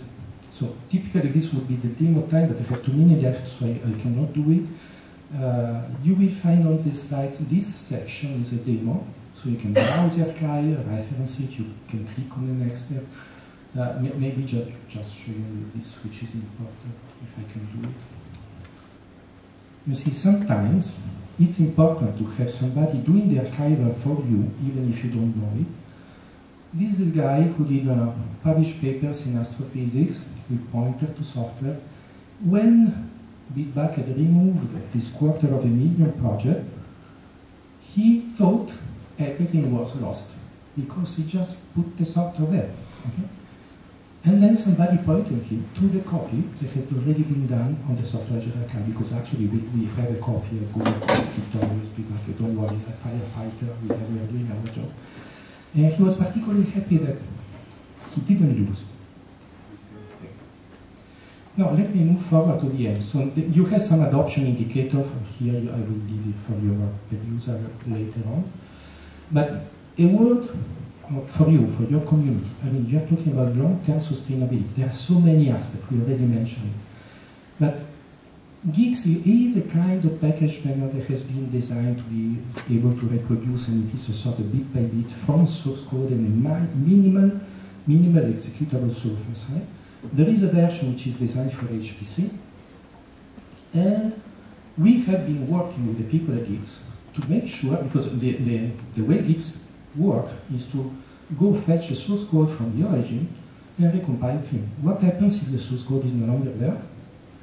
And you depend on those packages which are open source that you do not control. Well, now, every single package which is packaged inside Geeks is archived in software edge, and there is a transparent fallback from Geeks to software edge. So if the original source code has disappeared, they fetch it from our side. I hope it doesn't happen too often, because we are not, I mean, our infrastructure is not comparable to the one you have, okay? We don't have your resources for the moment. Now, the way forward, if I can say it very briefly, mutualization of resources, standardization. Okay, so no matter if you are in industry, in academia, public administration, etc., everybody has this need of archiving and referencing source code. I know the temptation to build each and every one of us our own petty internal archive that archives only our software, the software we believe we depend upon, is strong. Everybody wants to do it. First of all, it is not ecological, okay? Because we are replicating data structure, data center all over the place. Second, is probably not the best idea. The best idea would be to federate around one infrastructure that is open share, where you have your say, that actually provides the same service to everybody and archives all the software, not just yours, also software from other people. You will find in there. Actually, this is what we are trying to do now, to actually, in the scholarly ecosystem, we are trying with the European project, etc., to interconnect with the institutional repository, with the editors, publishers, aggregators, etc., to make sure this actually works. We do what we can, okay? I do not have a 70 million euro project. This is a 1.5 million work package in a European project. But it is very effective. We are doing this kind of thing. And so, if I can finish with a call, I mean, it was very short, I cannot go through everything. But my call is a kind of call to bring together academia, industry, public sector, everybody, to build an infrastructure which is reference, global, open, mutualized, for having better software in the future. What I have shown to you is archival reference. Okay? That's much more than that. Okay? Because what we had around Centrale today already is archival reference integrity. We are working on this area, so in this site reviews. But the next step is the global software knowledge base and actually massive analysis of this source code. Imagine you have 260 million and counting projects, not just GitHub, tons of other things, even stuff which is very old, written in another language. With modern technology like AI, etc., what can we do to actually better structure this part of our human knowledge and to use it properly? So we see Centrale as a kind of a catalyzer for this bigger undertaking. If you want to join in this kind of undertaking, please do not hesitate. Come talk to me during the breakfast. I will stay here for a while before it's getting a bit and very easy to reach. And I think I have used up my time. Okay, so thanks a lot for your attention. Thank you very much.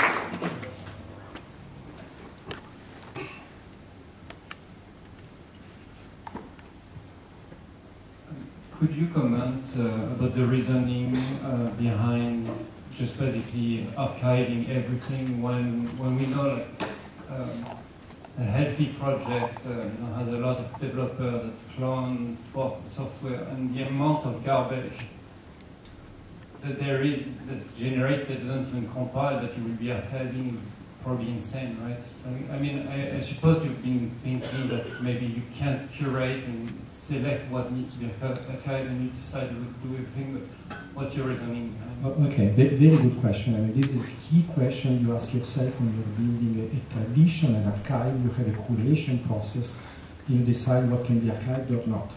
So if I go to the National French Library with a scrapbook of mine and telling them they need to keep it, they probably say no, right? The point is that when you look at software, there are two reasons why we decide to do this. One is a technical reason. There is no technical limitation. Archive everything because, for example, if there are thousands of forks of the Linux kernel, by the way this Merkle structure is built, we only keep one. Okay, we see the forks. They have the same hash up to a point. The only thing we store is the difference, and this is really not much. But you would say, okay, even if it is not a technical issue, why do you want to keep all that crap? So now comes the second part of it. The point is that you need to make a choice between taking the risk of storing something which is useless against taking the risk of losing something which is meaningful. Sorry, you remember my English is not very. The point is that when I was still a student, 1995, actually no, I was already an associate professor, 1995, I remember seeing this message on the Usenet by Rasmus Lerdorf, was a creator of PHP, saying, hey, I'm fed up of writing my HTML pages by hand. I came up over the weekend with a crappy thing that they call personal home page tools thing. It's free, you can take it, do whatever you want. Imagine you are a curator for an archive in that month and you see passing something like this. What do? You throw it away, right?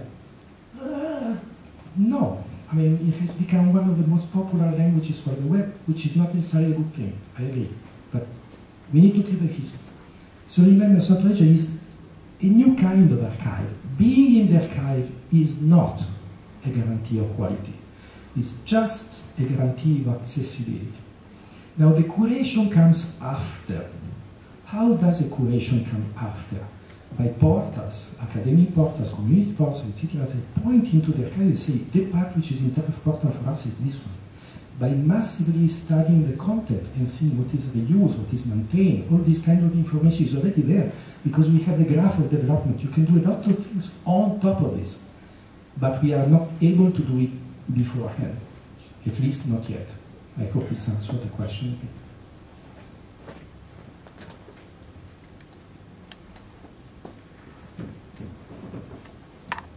Hi. I didn't see, maybe you mentioned it earlier, I missed it, but I did not see whether you were attempting to capture the software dependencies of the large software packages, without which, I mean, if you imagine, for example, trying to rebuild NCSA Mosaic, even though you have all the software.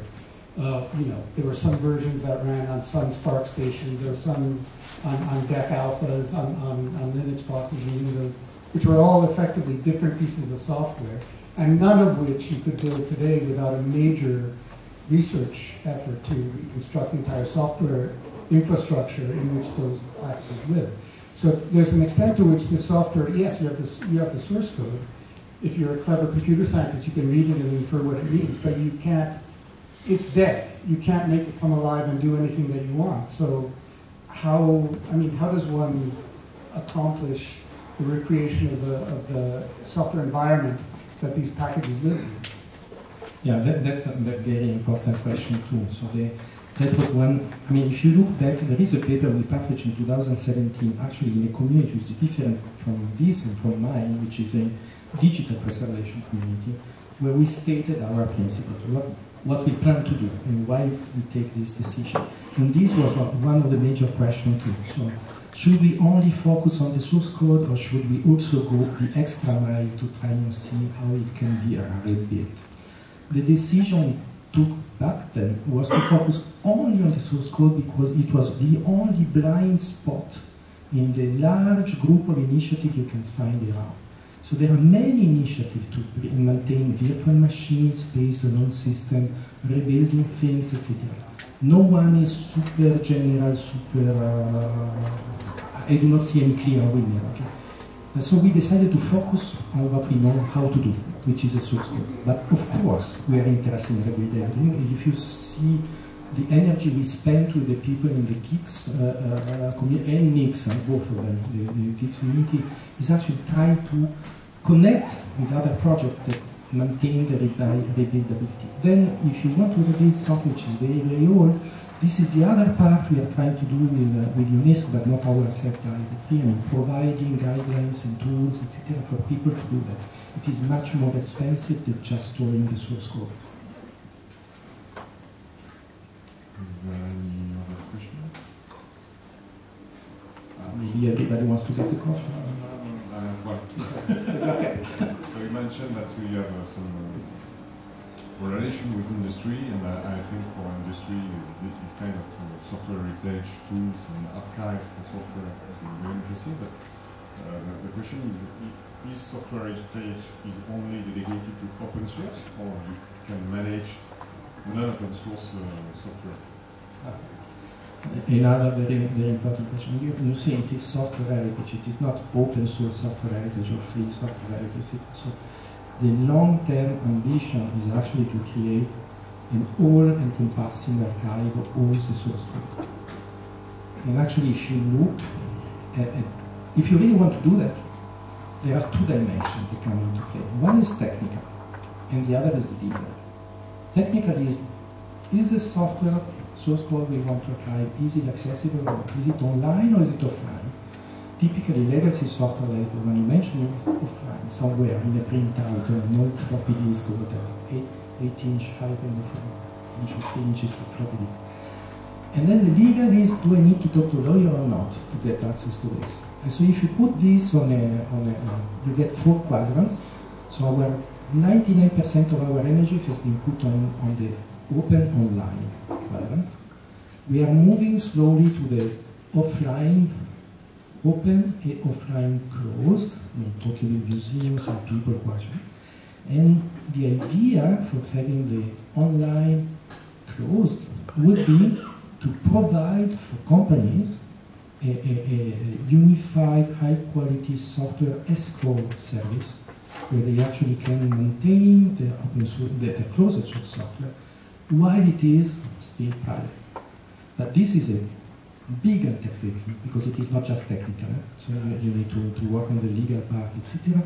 But again, having the same technology, you can imagine what could happen for a company. You could have your own internal vision of your software plus the global vision of everything which is outside in the same kind of infrastructure. And again, I didn't have time to give you a demo, but there are mind-blowing potential technology and application under the hood on what you can do with this kind of graph. Thank you very much. I think we can thank again Roberto for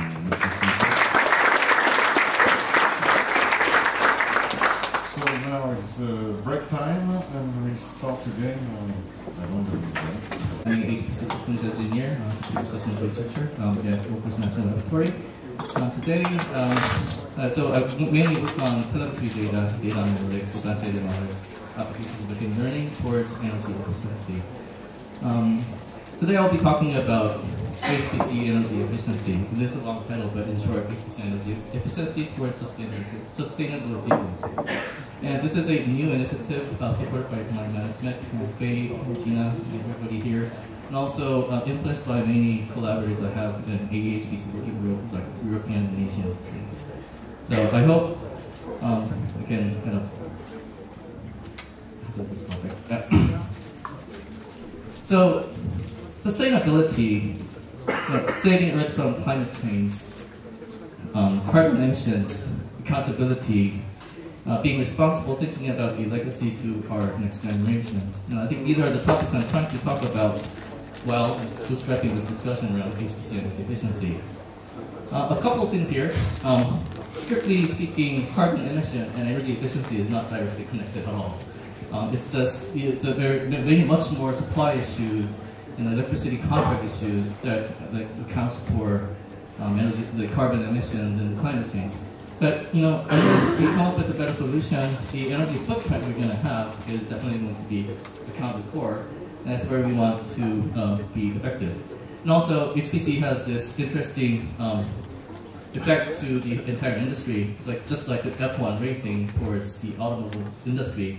Even if we're niche, the impact we can make can be propagated to the entire industry, so that's quite meaningful. So whatever we do, it's quite effective. The second thing here I'm talking about is energy efficiency itself. Now, I said new initiative, but energy efficiency has been talked about more than a decade towards exascale. Now, what is different? So today, I'm trying to be a little more informative, around why it's different and how we are trying to get there. So energy efficiency really has many different bases. And in terms of supporting that energy efficiency goals, I'm trying to share what we're doing, what we're headed towards, what we're thinking, and how we're going to get there. But the keyword is data-driven. That's one keyword. Application level, HPC energy efficiency. So HPC energy efficiency, which energy efficiency are we talking about? In answering this question, I think it's really helpful to really dissect the metrics we commonly use, and one being the PUE, power usage effectiveness. Now this is the floor plan of the Summit supercomputer, our predecessor. I should change it to our new computer.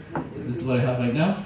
PUE is a metric that's calculated with the energy consumption or power consumption of the entire data center, including the compute and the power, the facility, cooling, over the compute you have.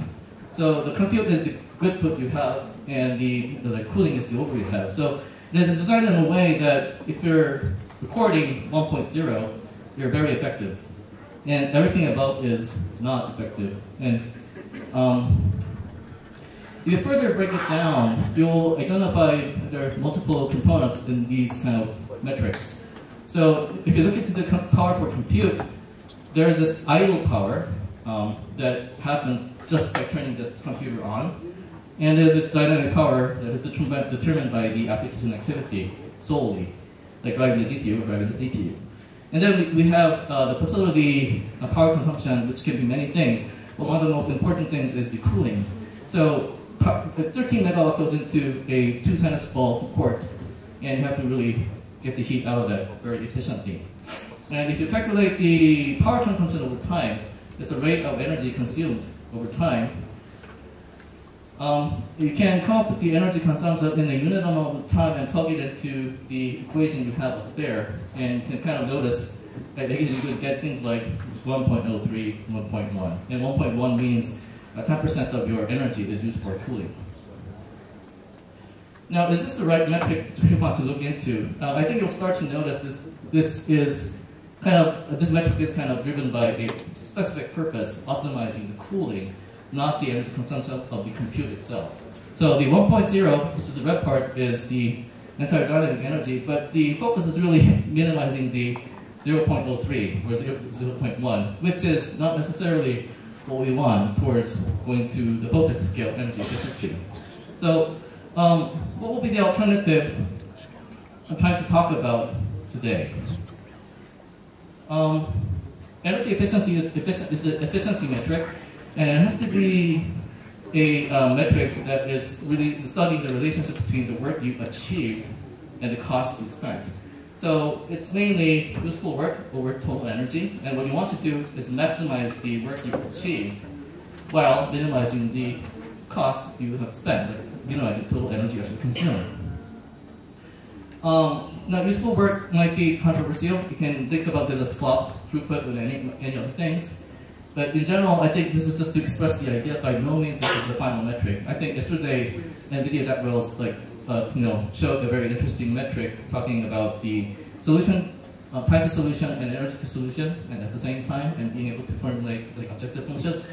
This is really trying to bootstrap those kind of discussions. We need some those kind of things.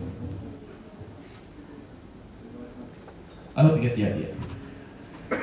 So with that dynamic power, idle power, cooling plant power in mind, if I throw a few more concepts, I think you're going to get the better picture of what energy efficiency means in HPC. So one concept is the impact of decisions you make in the life cycle of supercomputing procurement and the entire life cycle. So vastly simplified, you have the design and deploy time. In procurement, you write the RFP, you engage the vendors, you design the system, you deploy it, tune it, and then you open it to the users. And then, with the flip of a switch, it turns into an operational endeavor going towards it. And there's many decisions made along the way. And here, the circles are the impact of the decision towards the energy efficiency aspect of HPC. So, for example, the idle power is really determined by the system hardware you purchase and the technology in terms of silicon manufacturing you completely rely on. And it happens at the deploy time, but it doesn't really impact anything. You can do nothing because you already bought it, and that's the machine you're going to live with for 5 years along the way. So in operations time, you really don't have that much impact there. And that's pretty much the same for cooling as well. In operation time, most of the time, it's the dynamic power, and there's a reason why I put it in the red, and the reason why the circle is really, really large, because it's kind of an untapped source of energy that we have never really tapped in for, at least in our case. So that's the way how it looks like right now. The other concept is the 4 pillars of energy efficiency, which is, I think it's coined by LRZ. There's Thorsten Meld, my collaborator. I think he's in HP right now. So it really reflects the HPC data center stack in terms of the specialty of people around actually operating and building these systems, and their operational domains in how they impact which part of the design process or which part of the operational process. So building infrastructure is the cooling facility engineer with the hard hats, moving around daily, looking at the pipes, quality, and all those things. System hardware, the hardware designers are system architecture designers who really try to design the right system, buy the most power efficient system. That's the people. And system software is really like Slur, the resource managers, and the scheduling policies, those kind of things. And sometimes it might include the runtimes of the middleware that may do energy efficient operations, and then we have the application developers using all of those things and carrying out science.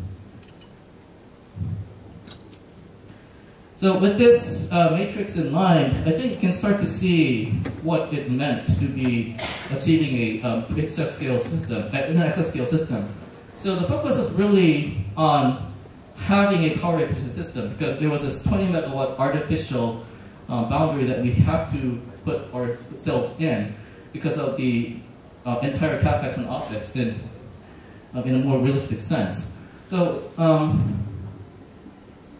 so for that reason, we had to really achieve a power efficient system that led us to achieve a very good flops per watts metric in degree 500.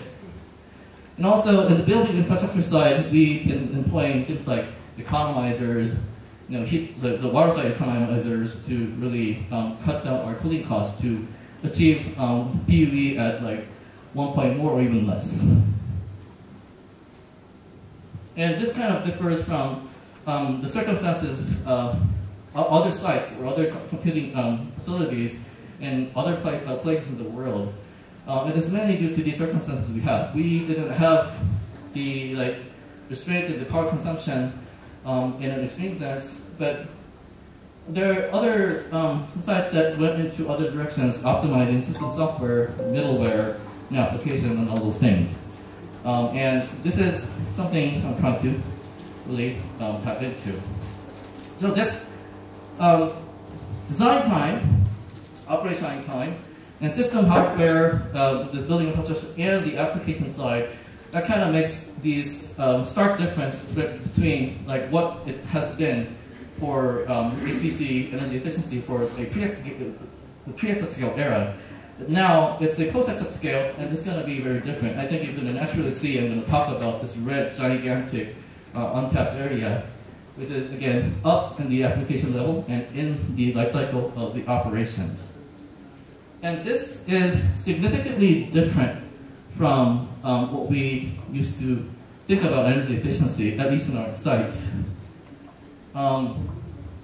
Now, the name of the game of exascale, having an exascale machine, was really find the most power efficient system and really collaborating with the hardware vendors. And in this case, the exascale achievement, I think, must have been the drive towards buying or developing hardware devices, compute devices that can really fulfill our performance needs.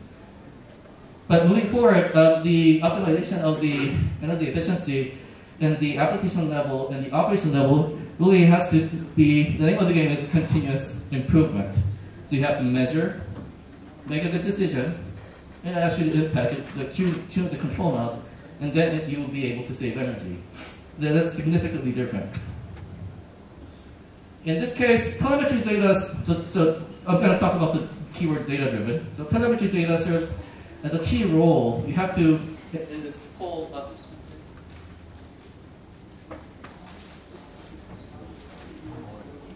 don't worry.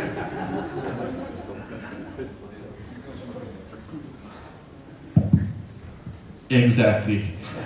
Yeah, so ran out of energy. This is what we're afraid of, actually. So data is something that powers all these decisions. It powers the decisions like the profiling tools, the guidance tools, the job optimizations, and all those things. Without data, you can't do pretty much anything in this area. So it's really important. And then the other important part is, if you make a smart decision, you should need to be able to control things. So these control nodes has to be in your control. And in this case, I think we're talking about the applications, and this book will talk about how to do that and what we're thinking getting there. So this whole picture kind of depicts, renders like how we have been doing things and what we have not been doing so far. So over the course of the prior generation system and our current generation system, the building infrastructure operation has been really on a top-notch situation. So they meticulously monitor the entire HPC stack just to come up with the right cooling parameters that really drives the cooling towers up and down, the cooling pumps up and down. And because this is the whole thing is dynamic, it really is defined by the workload itself. It's really a complex operation, but they're doing a pretty good job. But because of the lack of interest in the operation, because we just bought the power efficient system, and we're not going to impose any kind of burden to the scientific output, everything above is kind of like left aside, and which is actually a good thing. You don't really want to introduce any operational complexity in this manner. But the realization here is that might change moving forward. So after exascale, we're not going to be able to achieve the necessary speed ups within the power budget we have, and that's kind of problematic. And if you look at the technologies on the horizon, unless the vendors come up with something interesting, like Scotty, more power, Star Trek, it's going to be very difficult. So Definitely, at some point, the applications will definitely have to have, and these energy efficiency concerns will be bleeding off from the system hardware and going into the application domain. And like it or not, I think we have to think about that. And this is a realization we have to come up with this new initiative and think about how to go about it. So our approach is cumulative. So what we have been doing so far, like buying the power efficient system and maintaining the energy efficient system, that has to be continued. So we're going to continue that. There's more to talk about that though. But the new initiative is potentially focusing on the application, empowering the application user to do more power efficient or energy efficient behaviors, especially with and provide them the tools necessary and the control knobs necessary to actually maximize the impact of that. And that would mean us really addressing the red dots here and really enable the people who are in control. And it results in giving the right data tools and right the control knobs. And effectively also doing official accounting so we can let them enable them with proving grounds and start to think about policies and incentives moving forward.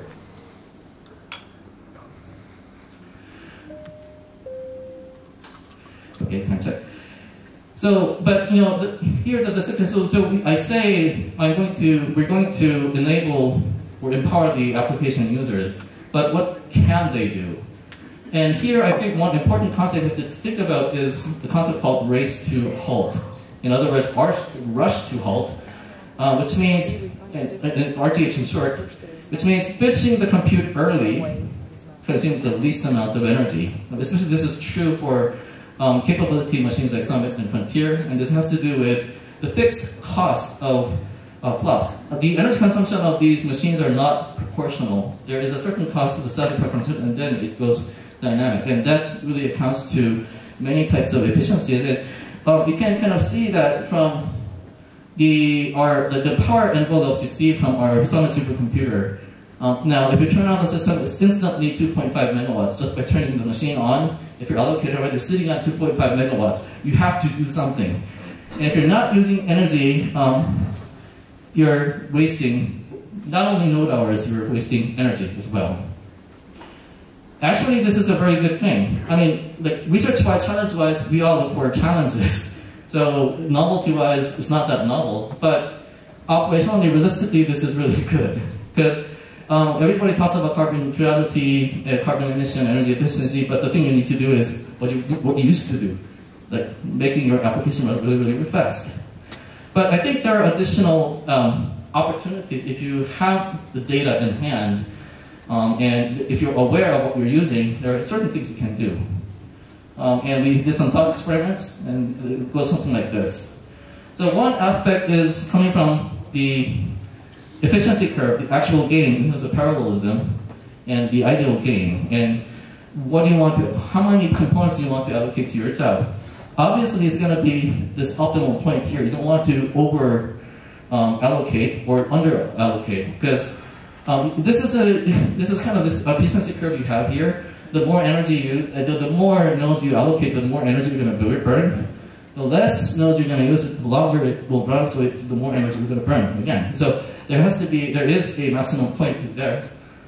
But this is not really a snapshot kind of thing. If you have to consider the entire job, the duration of the job, and think about where the critical section is, and really distributing the work here. And especially in this red line, you have to rush to completion. But due to the limitations of, you have to do I/O, you have to do communications, you have to load data, you have to egress data, there are always nodes that are slacking off. Internal to a job, there's always a barrier where this artificial deadline you can kind of leverage. And think about talking them down if you can't really possibly allocate that. And even worse, if you're kind of doing this reduction all the way down to a certain level, there might be idle nodes going bugging you. So just one strategy might be just deallocating them and make them somebody else's responsibility. So these are kind of the basic strategies I think we can do in a RTH system. So I go a little bit deeper. rush means you make it run faster, and this means not only optimizing the software, making like conscious choices to like make your code run on the most efficient device, the accelerator. Or as an investment, you can buy the accelerator to actually rush this thing.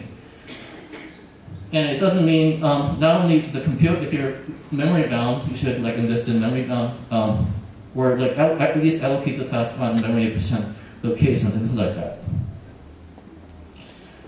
The idle nodes, which you can't really possibly drive it hard, you can actually talk it down, and this will add up if this is significant. And then turning it off and returning resources back into the queue is probably one of the things you can like sensibly do. And combine all these things, you can kind of try to start to develop the strategy along the optimal Pareto frontier and think about like charting where to go moving forward.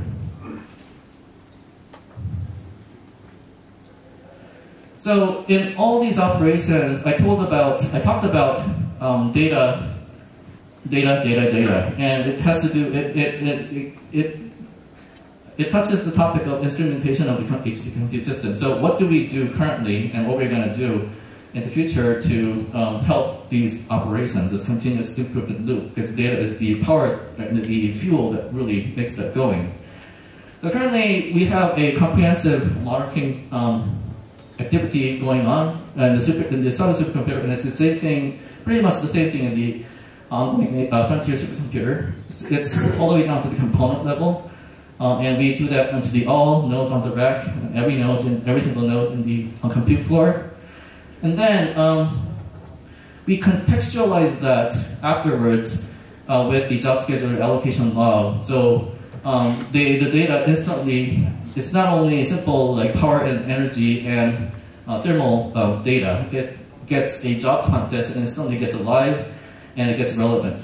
So the graphs you saw with the second one was the HPL workload, and the third one was the machine learning node. And that, based on that understanding, you can start to understand what the data center looks like. And there are pros and information there. So these are powered by the data center instrumentation methods really developed by the collaboration with the vendors, engagement with the vendors. They are the ones provided, but we have to provide the feedback to provide us the right tools and the right sensors.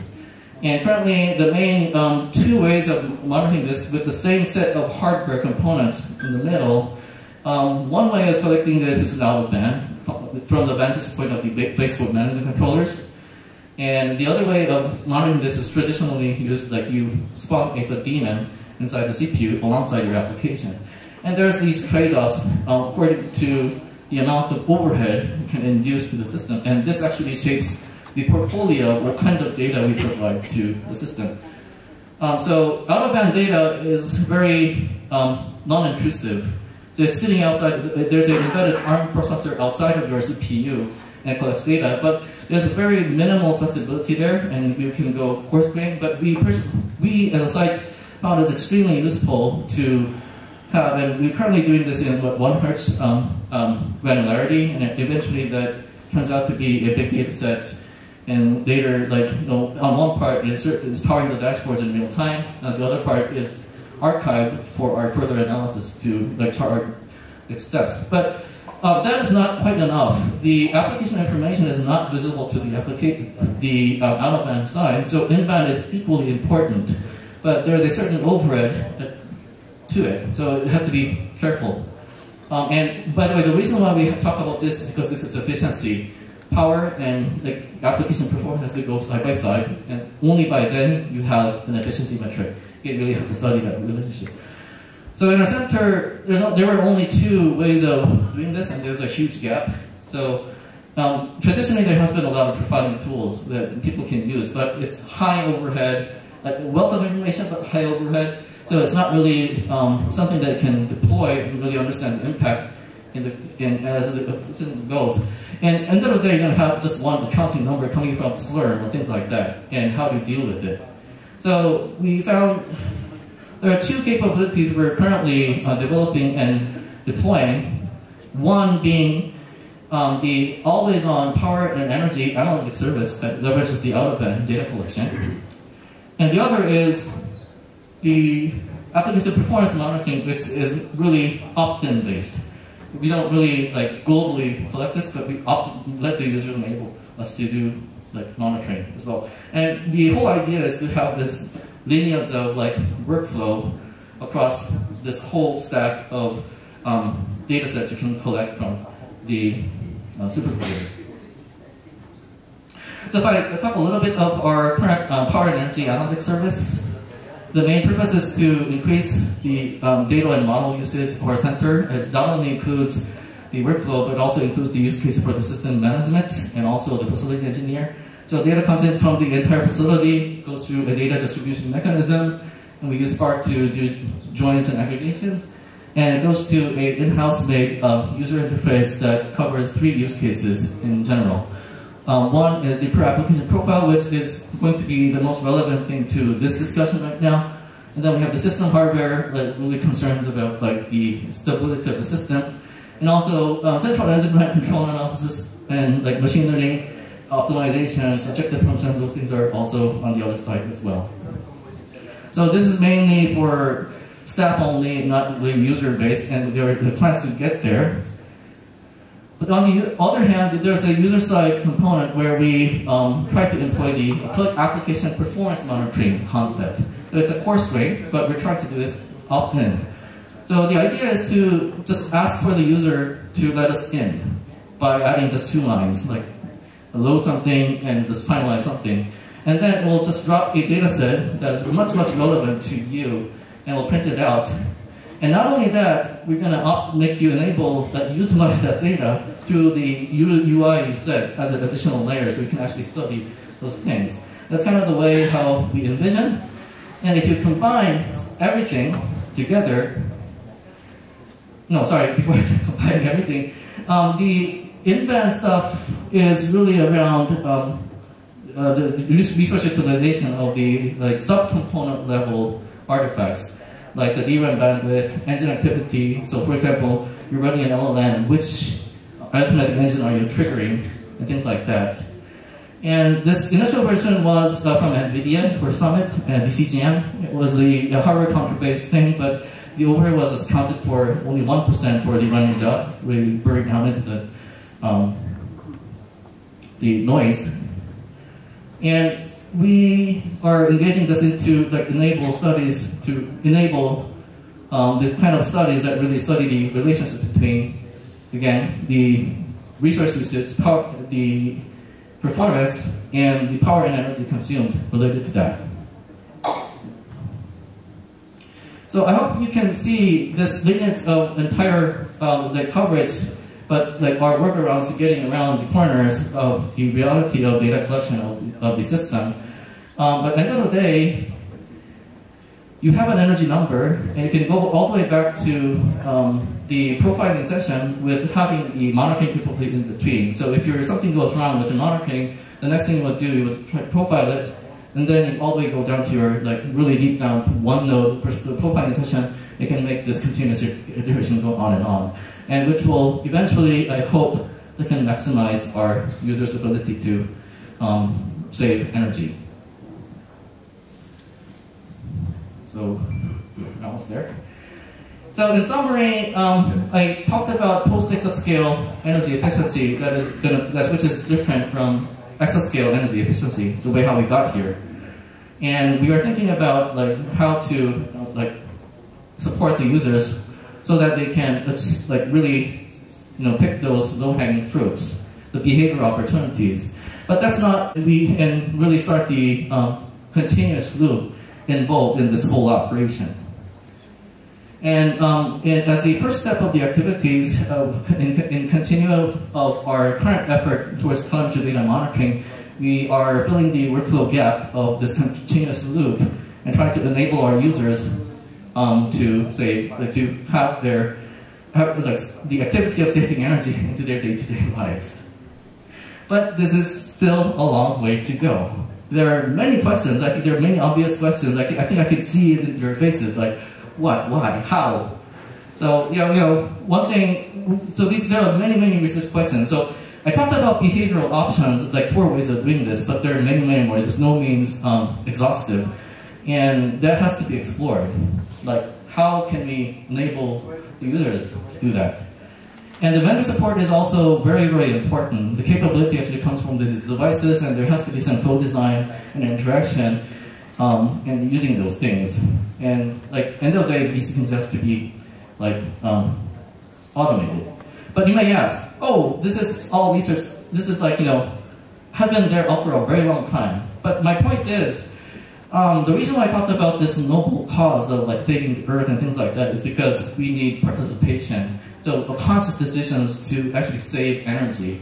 Without that, as a systems engineer, you expose these neat interfaces, but end of the day you realize, oh, nobody's using it. But this may be different if we talk about things, and that's what we're aiming for, which really goes down to the road of how do we change human behavior? What's the incentive of getting there? And I think we talked about open science, we talked about like a lot of things, but then all goes down to human behavior. What's the incentive? And this is where I think I'm asking to the community to think about how to go about this. What's the best way? And how, if we are trying to be responsible in terms of uses of HPC energy, how should we do it? And in some part, I think metrics is one of the things that we need to really think about. So we were thinking about one metric so far, performance, and that period. But there's another axis called energy efficiency. And in the future, there will be another like carbon emission. And in the future, there will be more coming down. And you can already see this is a very complex problem. So designing this and thinking about what justice looks like, I think is a key to think about and developing, as a first step towards developing a policy or a way to really, go towards energy efficiency in general. So with that, asking for action, thank you for your time. Thank you very much. Thank you.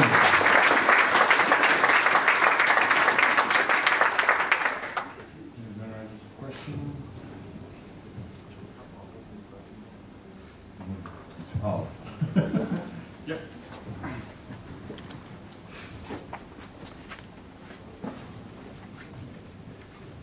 You said you were asking for the concurrent of the user to put 2 lines to get information.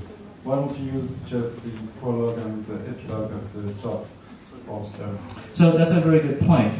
So there's a reason why we're going towards opt-in. So turns out monitoring application performance is not, it can be, number one thing you can think of as having it global, but the application monitoring capability actually incurs some level of overhead, and there are users who don't want that, who don't really care about at this point. So that's the reason we want to have that optionally. But at the end of the day, yes, we want to have this accounted as a default setting, and that will definitely be in the prologue, in the epilogue, and it could be like applied to many things. But there's definitely a benefit of being this optional, because sometimes the monitoring metric per job can be different. Some people need more resolution, some people need less resolution, some people need a specific area of interest on all those things. And this is one of the ways to achieve that kind of flexibility. So we thought this was the most reasonable thing to do at this point of time. It may change, yes, definitely true. Yeah, from my opinion, to implement the same thing, it's best to put that by default and to let the user deactivate. Yes, that's absolutely possible, yes. Yeah, but yeah, there are steps, baby steps, yes. Thank you for the talk. In the, to save the energy more recently, so user cooperation is very important. So as you mentioned in last slide, so it will be future work. But so if you have any idea or thought incentivize. I see. So actually, you're from RIKEN, right? From UC. So actually, I do know that RIKEN has this incentive program, and I think that's a very great way to go about it. And for the audience, RIKEN, they have an interesting policy where if you are able to prove you're saving energy, you have this priority boost in your scheduling policy. So if you're really crunching down time, you kind of like add up that policy there and then really use that when you need it. And I heard from you and like Casey and Satoshi, the users are really cooperative in that sense. So that gave me a bit of hope that, oh, this might be possible. And so I said, it's only if we can kind of design this system in a very correct way. And I heard the same thing for LRZ. So LRZ has a system called EAR, I believe, and that is a LD per load based thing which can kind of break your application if you're not careful about it. But it is the only way to access the boost frequency. And by default, just everybody was just using it because they need the boost frequency to go about it. So I think those are really great use cases I saw from the field, like talking with everybody. And I think I'm personally hoping to see more of these use cases and like learn from like how that actually look like and what can we employ and how that look like for moving forward to really change human behavior. Thank you.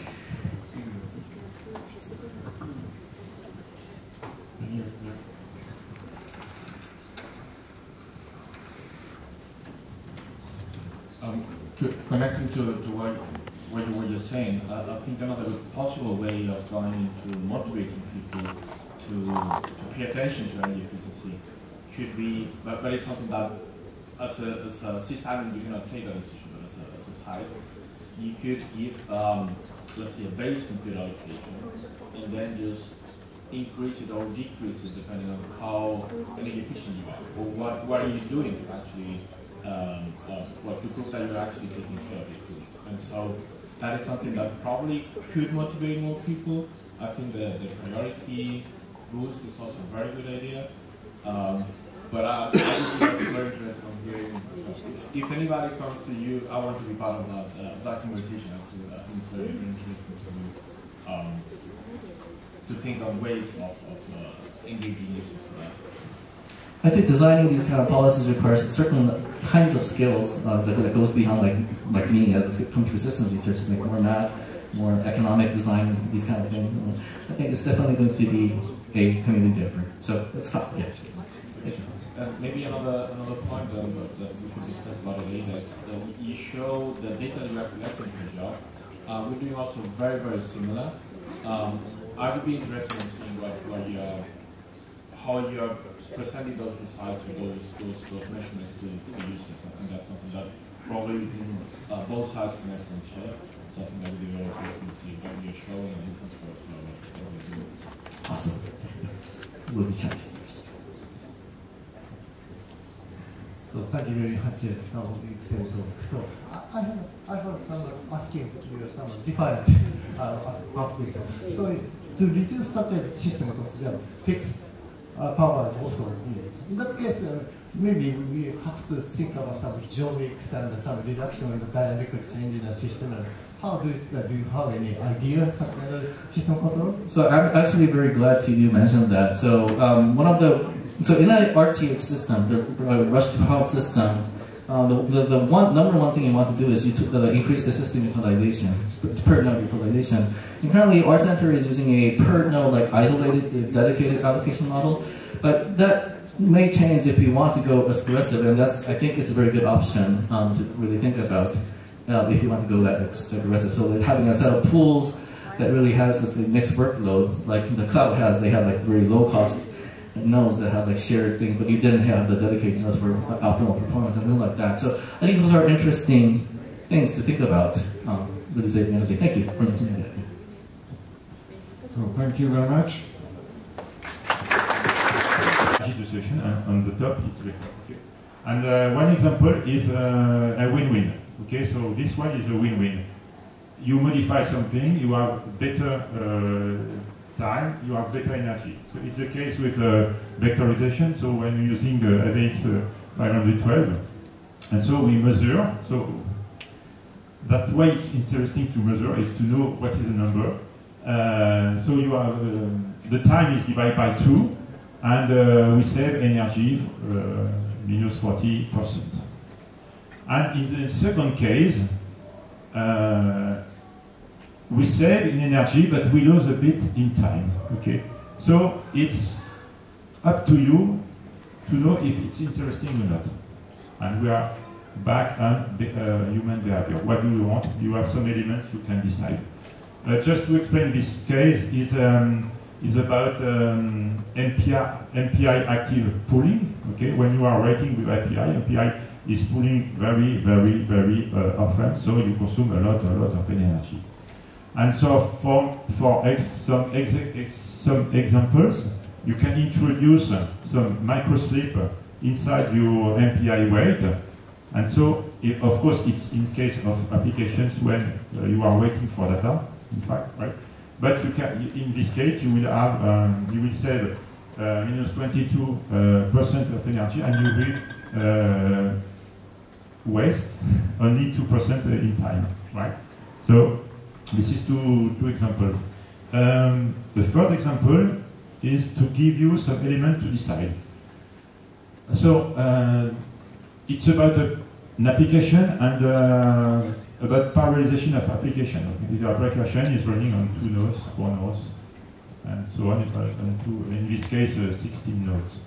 So the blue line is some kind of speed up. So usually you use the reverse, but okay. So you have duration of the computation and number of servers. Of course, you always win some time, but when you have lots of servers, you win less and less. Okay. On the right is energy, and for the same horizontal line for the number of servers. And when we can win is it's almost linear. Okay. So when you use these both elements, you can project the energy in an x axis, and then the time, the duration in the y-axis and x-axis. And so the question is, okay, I know that now my application is, for instance, 500 second duration, and what is the amount of energy I will consume to go from 400 to 300, okay, to win some 100 seconds. And so, because we are measuring the energy, we are able to know what is the amount of energy we'll consume. And so, it's up to you to know if it's worth or not. It will depend on the application, it will depend on the facilities, it will depend on lots of things. But you have the element. Okay, so Energiscopium is a software developed by Denergium, and I will give you some outputs of the software. And on the upper part, you have some global elements. So the first dashboard is about the jobs. So it's all the jobs we are being launched on the facility. And on the right is the server behavior. So you have, you know, if the server is load and efficient. And on the bottom, you will have for one job what is the kind of information is sent to the user. Okay, and it will depend on the kind of user. It's what you say, in fact. So here you have I said the mathematician, but I don't want to have problem. Okay. But he just want to know, okay, if my application is good, is not good in terms of energy, I could perhaps do it better, or it's not necessary. Okay, so you have a label, okay, right. Then you can go a bit in details, and you have some profile. So you can go, you can say, okay, I'm reading the data, and then and in the computation, you save data, and you can zoom out it. And then you can zoom and you see the internal iteration of your program. And then at the end, you have the full data, in fact. It's an open format, and we have all the data by processor, by GPUs. And if you ask for instance, for temperature for Intel technology, you will have also all the temperature. And so you can do your own analysis. And you can pick up some element, for instance, to integrate it in your continuous integration process when you want to have test or benchmark that energy. So back to the energy chain of data centers. So currently we are focusing on this part. as I said. But in fact, data are collected for every part of this. But, so I could be interesting to exchange with you, but in fact, it's a mess to get this data. It's a mess because it's not the same domain, it's not the same people, and so it's very difficult to have this kind of data. And if we could, or if we are, okay, just a small element about Blogspot. I don't know if all people are knowing this kind of representation. It's just a representation for statistic data. So you have a box with a median and a value. And so if we could have all the elements, okay, we could have this kind of representation. So where you have an application, why are we using this? You know that everyone knows that when you run twice the same application, you don't have the same time, you don't have the same energy, you don't have, okay, because there's I/O, because there, so you have a statistic distribution of it. It's the same for a cooling system, it's the same for the waste reuse if you have, it's the same for if you inject some on power. Okay? So at the end, what we could have, in fact, is to have a PUE, power usage effectiveness, as a function of time. And if we have some measurement of the global system, we can improve it. So we can have a global optimization. And I think that it's the goal, what you said before. It could be a big challenge, but it could be nice to have this in few years. Thank you a lot. So if you want to discuss, I have lots of cards.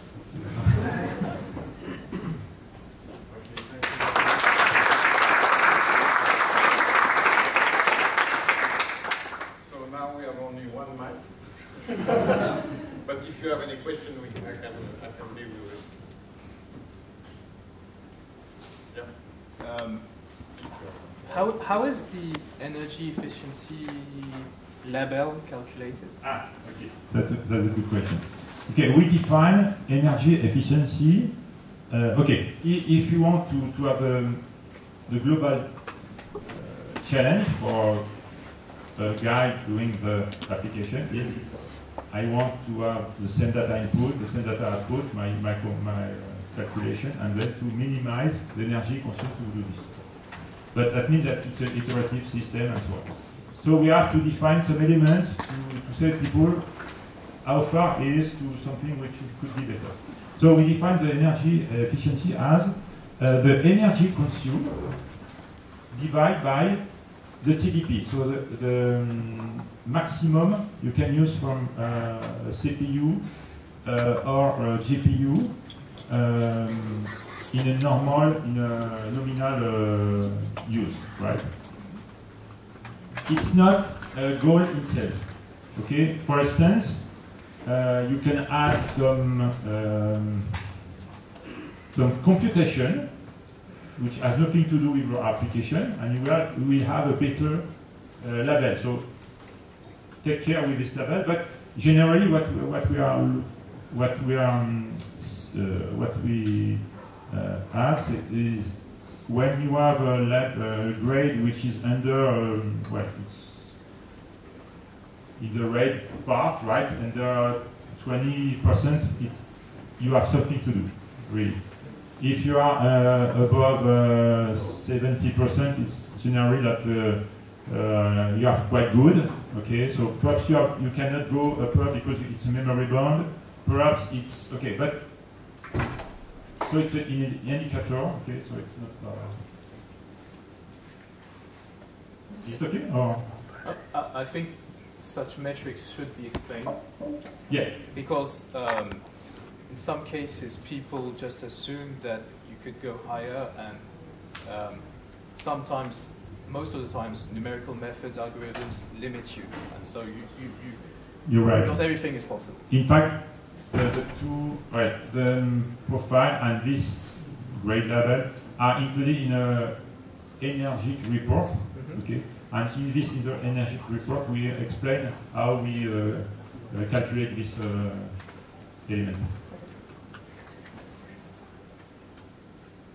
Is there any other questions?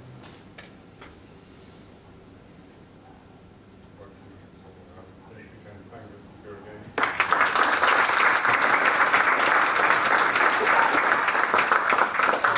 And close the last session, the last day of this 2-day.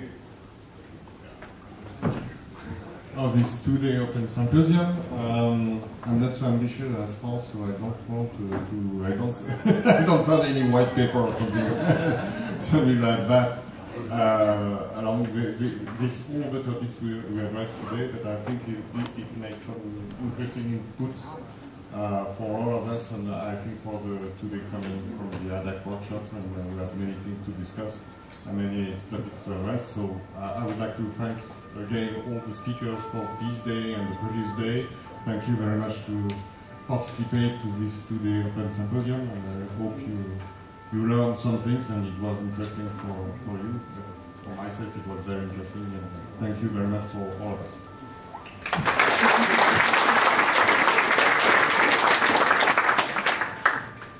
So when we started organizing ADAC 13, that is this one, that was decided at ADAC 12, and CEA volunteered to be the host for this meeting. And Franz gave a presentation that had a number of new things in it that we could do. So one was to have this symposium open and for 2 days, and get different communities to talk about the subject that we heard about, get different perspectives on these problems that we're all dealing with in these large HPC centers and HPC applications. We have a committee that organizes these, and so Rio is on it always, and Raluca is on it, and Michele is on it, but we had actually very little to do. Most of the work was done by our hosts, and I'd like to mention them. First of all, of course, Franz, Goyo Seneu, stand up.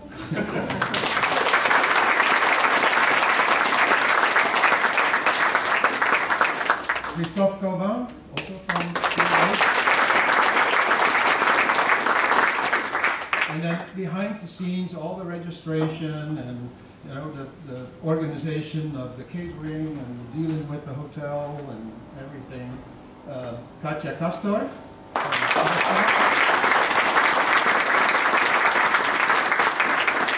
And they really made this a successful symposium. So, merci beaucoup.